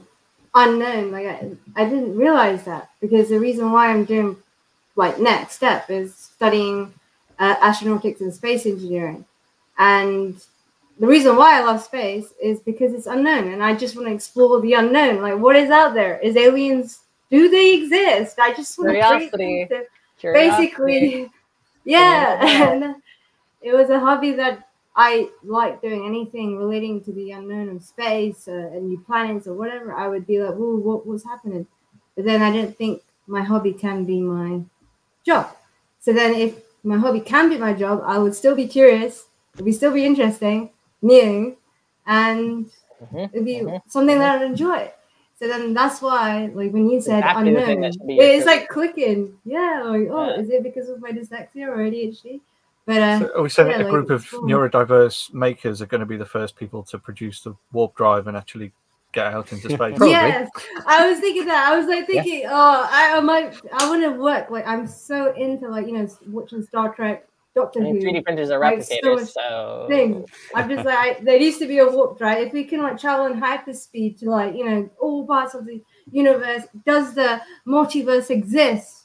What other versions of me are there? It's just things like that. And I'm like, I want to work in tech, that like do all this stuff, but I need to. I think we need to develop the Matrix kind of plug in the back of the neck, download all the information thing as well, because I think that would speed it up for all of us. That does not feel that insane anymore to me. Like, no, it feels like 15 years, 20 years away, maybe. Elon Musk's kind of doing it with monkeys, isn't he? So they're kind of sticking chips in monkeys' heads. True. Yeah, as long as it's not an FT-32, I'll be all right. But no, this is exactly the kind of thing that will make you amazing at your job, Dilani, because it stimulates a part of your brain that just like is very much Energizer battery. Like it will feed itself in a way that is amazing. And I personally, I don't know about the rest of you, but I forget sometimes that there are lots of people out there who aren't like this, who aren't overflowing with weird ideas or feeling that sort of constant pull towards certain things that feel really good, actually. Like they feel really good to do. And that sort of itch that when you're scratching it is just like, oh, it's so good. There are people out there who they don't experience this. I forget that. I forget that because I get so pulled into my own experience sometimes that I forget that it isn't actually the standard experience. And there are people out there who are experiencing the same thing, but don't necessarily aren't aware that what they are experiencing is neurodiversity. Oh yeah, this definitely applied to me. They've got through. I mean, as I mentioned earlier, I got through school. I didn't think I was neurodiverse. I was different. Yeah, I was a bit of a geek. I was not sporty. I was not very social, but I didn't think that was just. I didn't. There was no label. Yeah, it's easy to not. Well, no polite ones anyway. I wanted to say as well, like when at school when I was struggling with English. Like no one really picked out dyslexia or whatever. Or when I'm struggling with subjects, they're just like, oh, like you're on low set because you're dumb or something. And then my parents would be like, okay, you need to go to tuition. They would pay for me to go to all these tuition classes. But then those teachers don't know how to teach me because they don't know I have dyslexia or ADHD. And I still don't understand it. So then they also like, it's just no point because like they're not trying, they're lazy. And I'm just like, if there's some teachers, you understand what they're teaching because of their teaching methods. So it's just like, depending on the teaching methods, you're able to understand. But yeah, like people, like even with this education system, like it's very hard to find out if you do have like a learning disability or not, because it's either you're dumb or it's lazy, like, or you pass under the radar entirely. Basically. Yeah, which is like particularly relevant when we're talking about we see overrepresentation of those diagnosed with different forms of learning differences between those who identify as men compared to those who identify as women. It's like we see there's a real distinction there. I mean, there's a real challenge for women to get diagnosed with autism, for example. And the idea that people have of these things are these very, very narrow, very rigid ideas that are usually based on boys, like not even men, but boys. And often old research into boys as well. So but also a very specific like subset of boys, like not even like a diverse group of boys, but like boys from a particular part of the world in a particular class with a particular type of upbringing. Like it's so small, which is why so many people just are just kind of like, oh no, you aren't autistic, you don't have ADHD, you aren't dyslexic, like you seem fine because you don't look like this thing, not realizing that you're just very good at masking. Or it's and I guess a lot of people like the idea. Yeah, I guess a lot of people just want to be normal, because if like you're not normal and you have imperfections, then that's a weakness, and then you would lose the people around you because you're afraid of like, they're going to see the weaknesses and think that you're not worth it, like for them. You don't have anything that you can contribute to.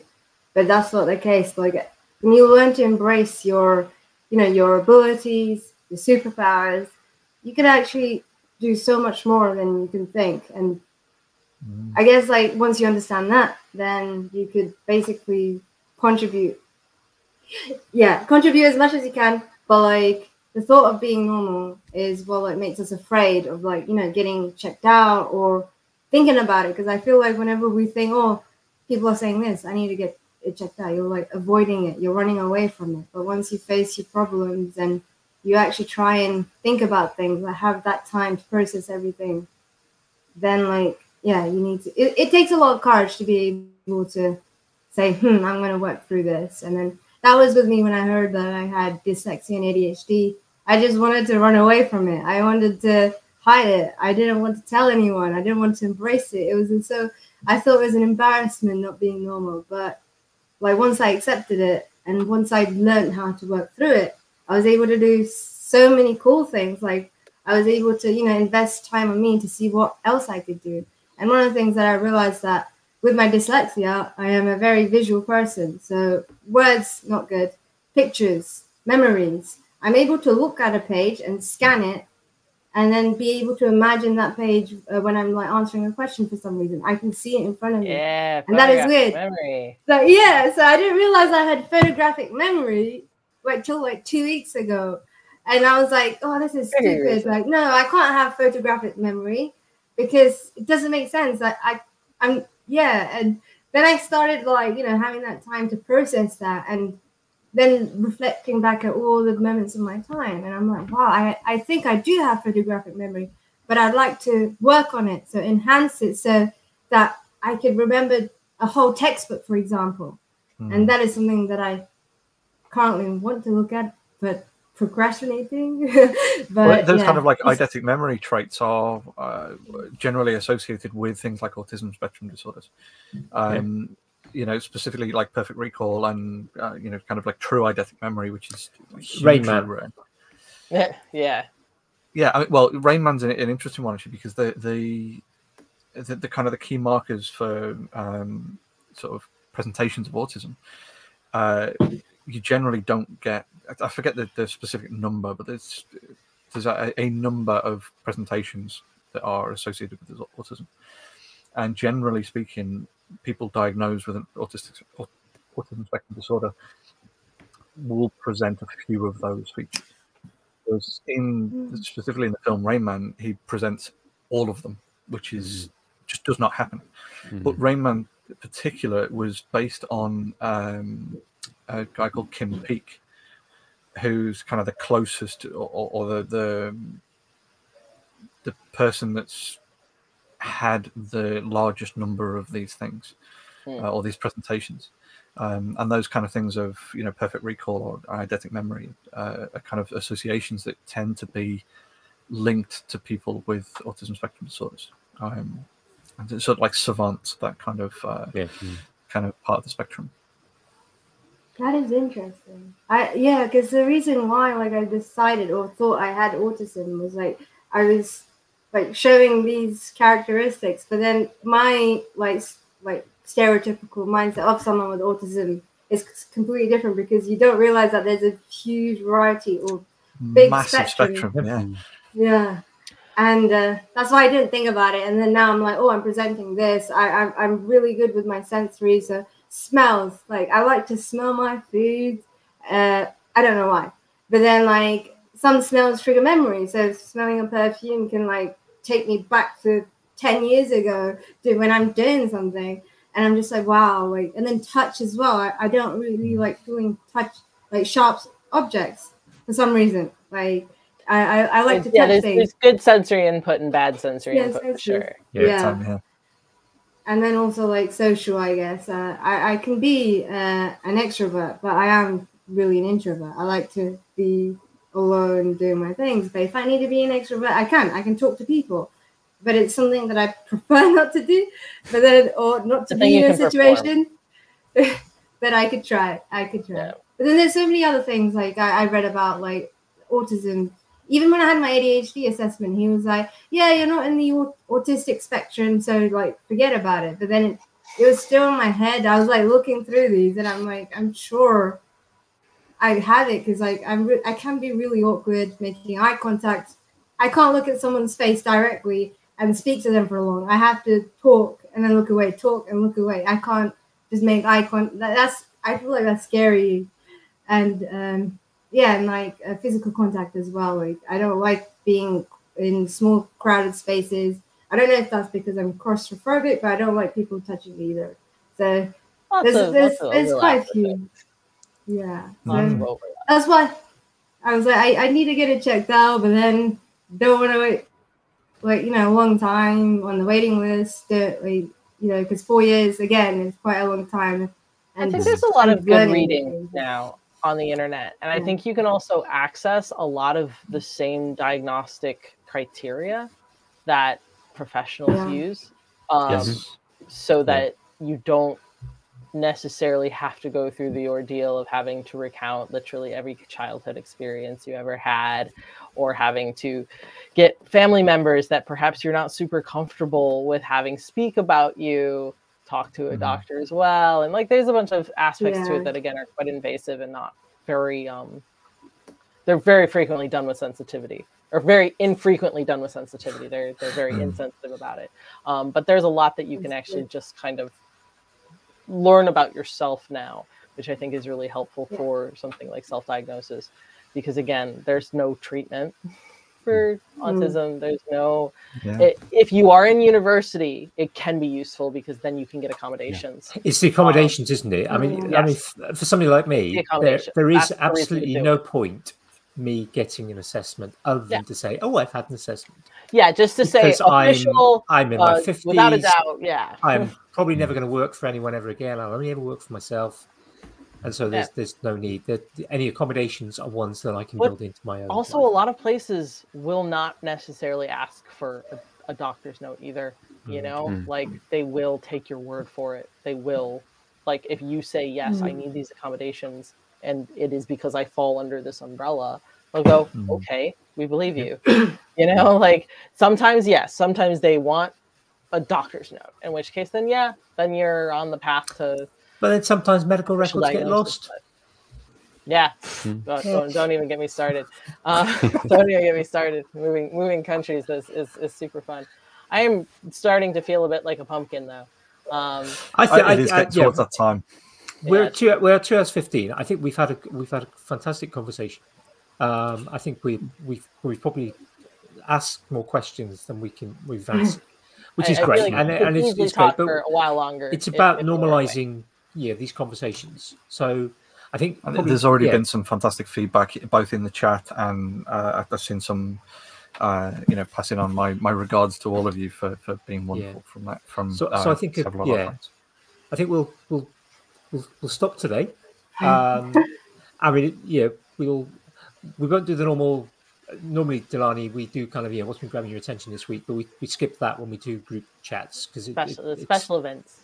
Yeah, it's a special event. We're focusing on the conversation that we've had and that rather than kind of just thinking about other things. People can obviously know where Allie and Shawn, your usual list of places you can be found will be listed as normal.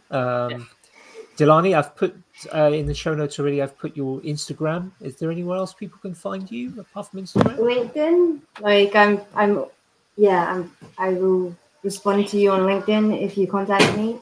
But it's work related. And it's more Twitter, of a work kind of place, really. LinkedIn is rather than kind of sort of social media things. But Instagram would be more people are using it socially, I think. So it is a thing I've heard. I don't. Bit of a crossover, LinkedIn. Right, either one. I don't have a preference at anything. Okay, well, Instagram is linked, and if people are listening this far, they can hunt down your LinkedIn. They kind of want to kind of work things. I think it's worth also saying, obviously, thank you to our guests. Absolutely. It's been thank you for having us. Glorious and wonderful. Thank you. Yeah. Thank you very much. This is always a chat that I find to be incredibly stimulating and very interesting, and I hope helpful to people who are listening. I think I want to finish just by saying, if there are people listening who kind of think some of these things that they've been saying tonight kind of fit with the way definitely will be. There always is. There always is. Yep. Absolutely. Reach out to us, but don't not reach out to your GP, and there are means by which you can get assessed, and it might be that actually that could provide you with accommodations and things like ADHD, access to the kind of medications that could make your life easier.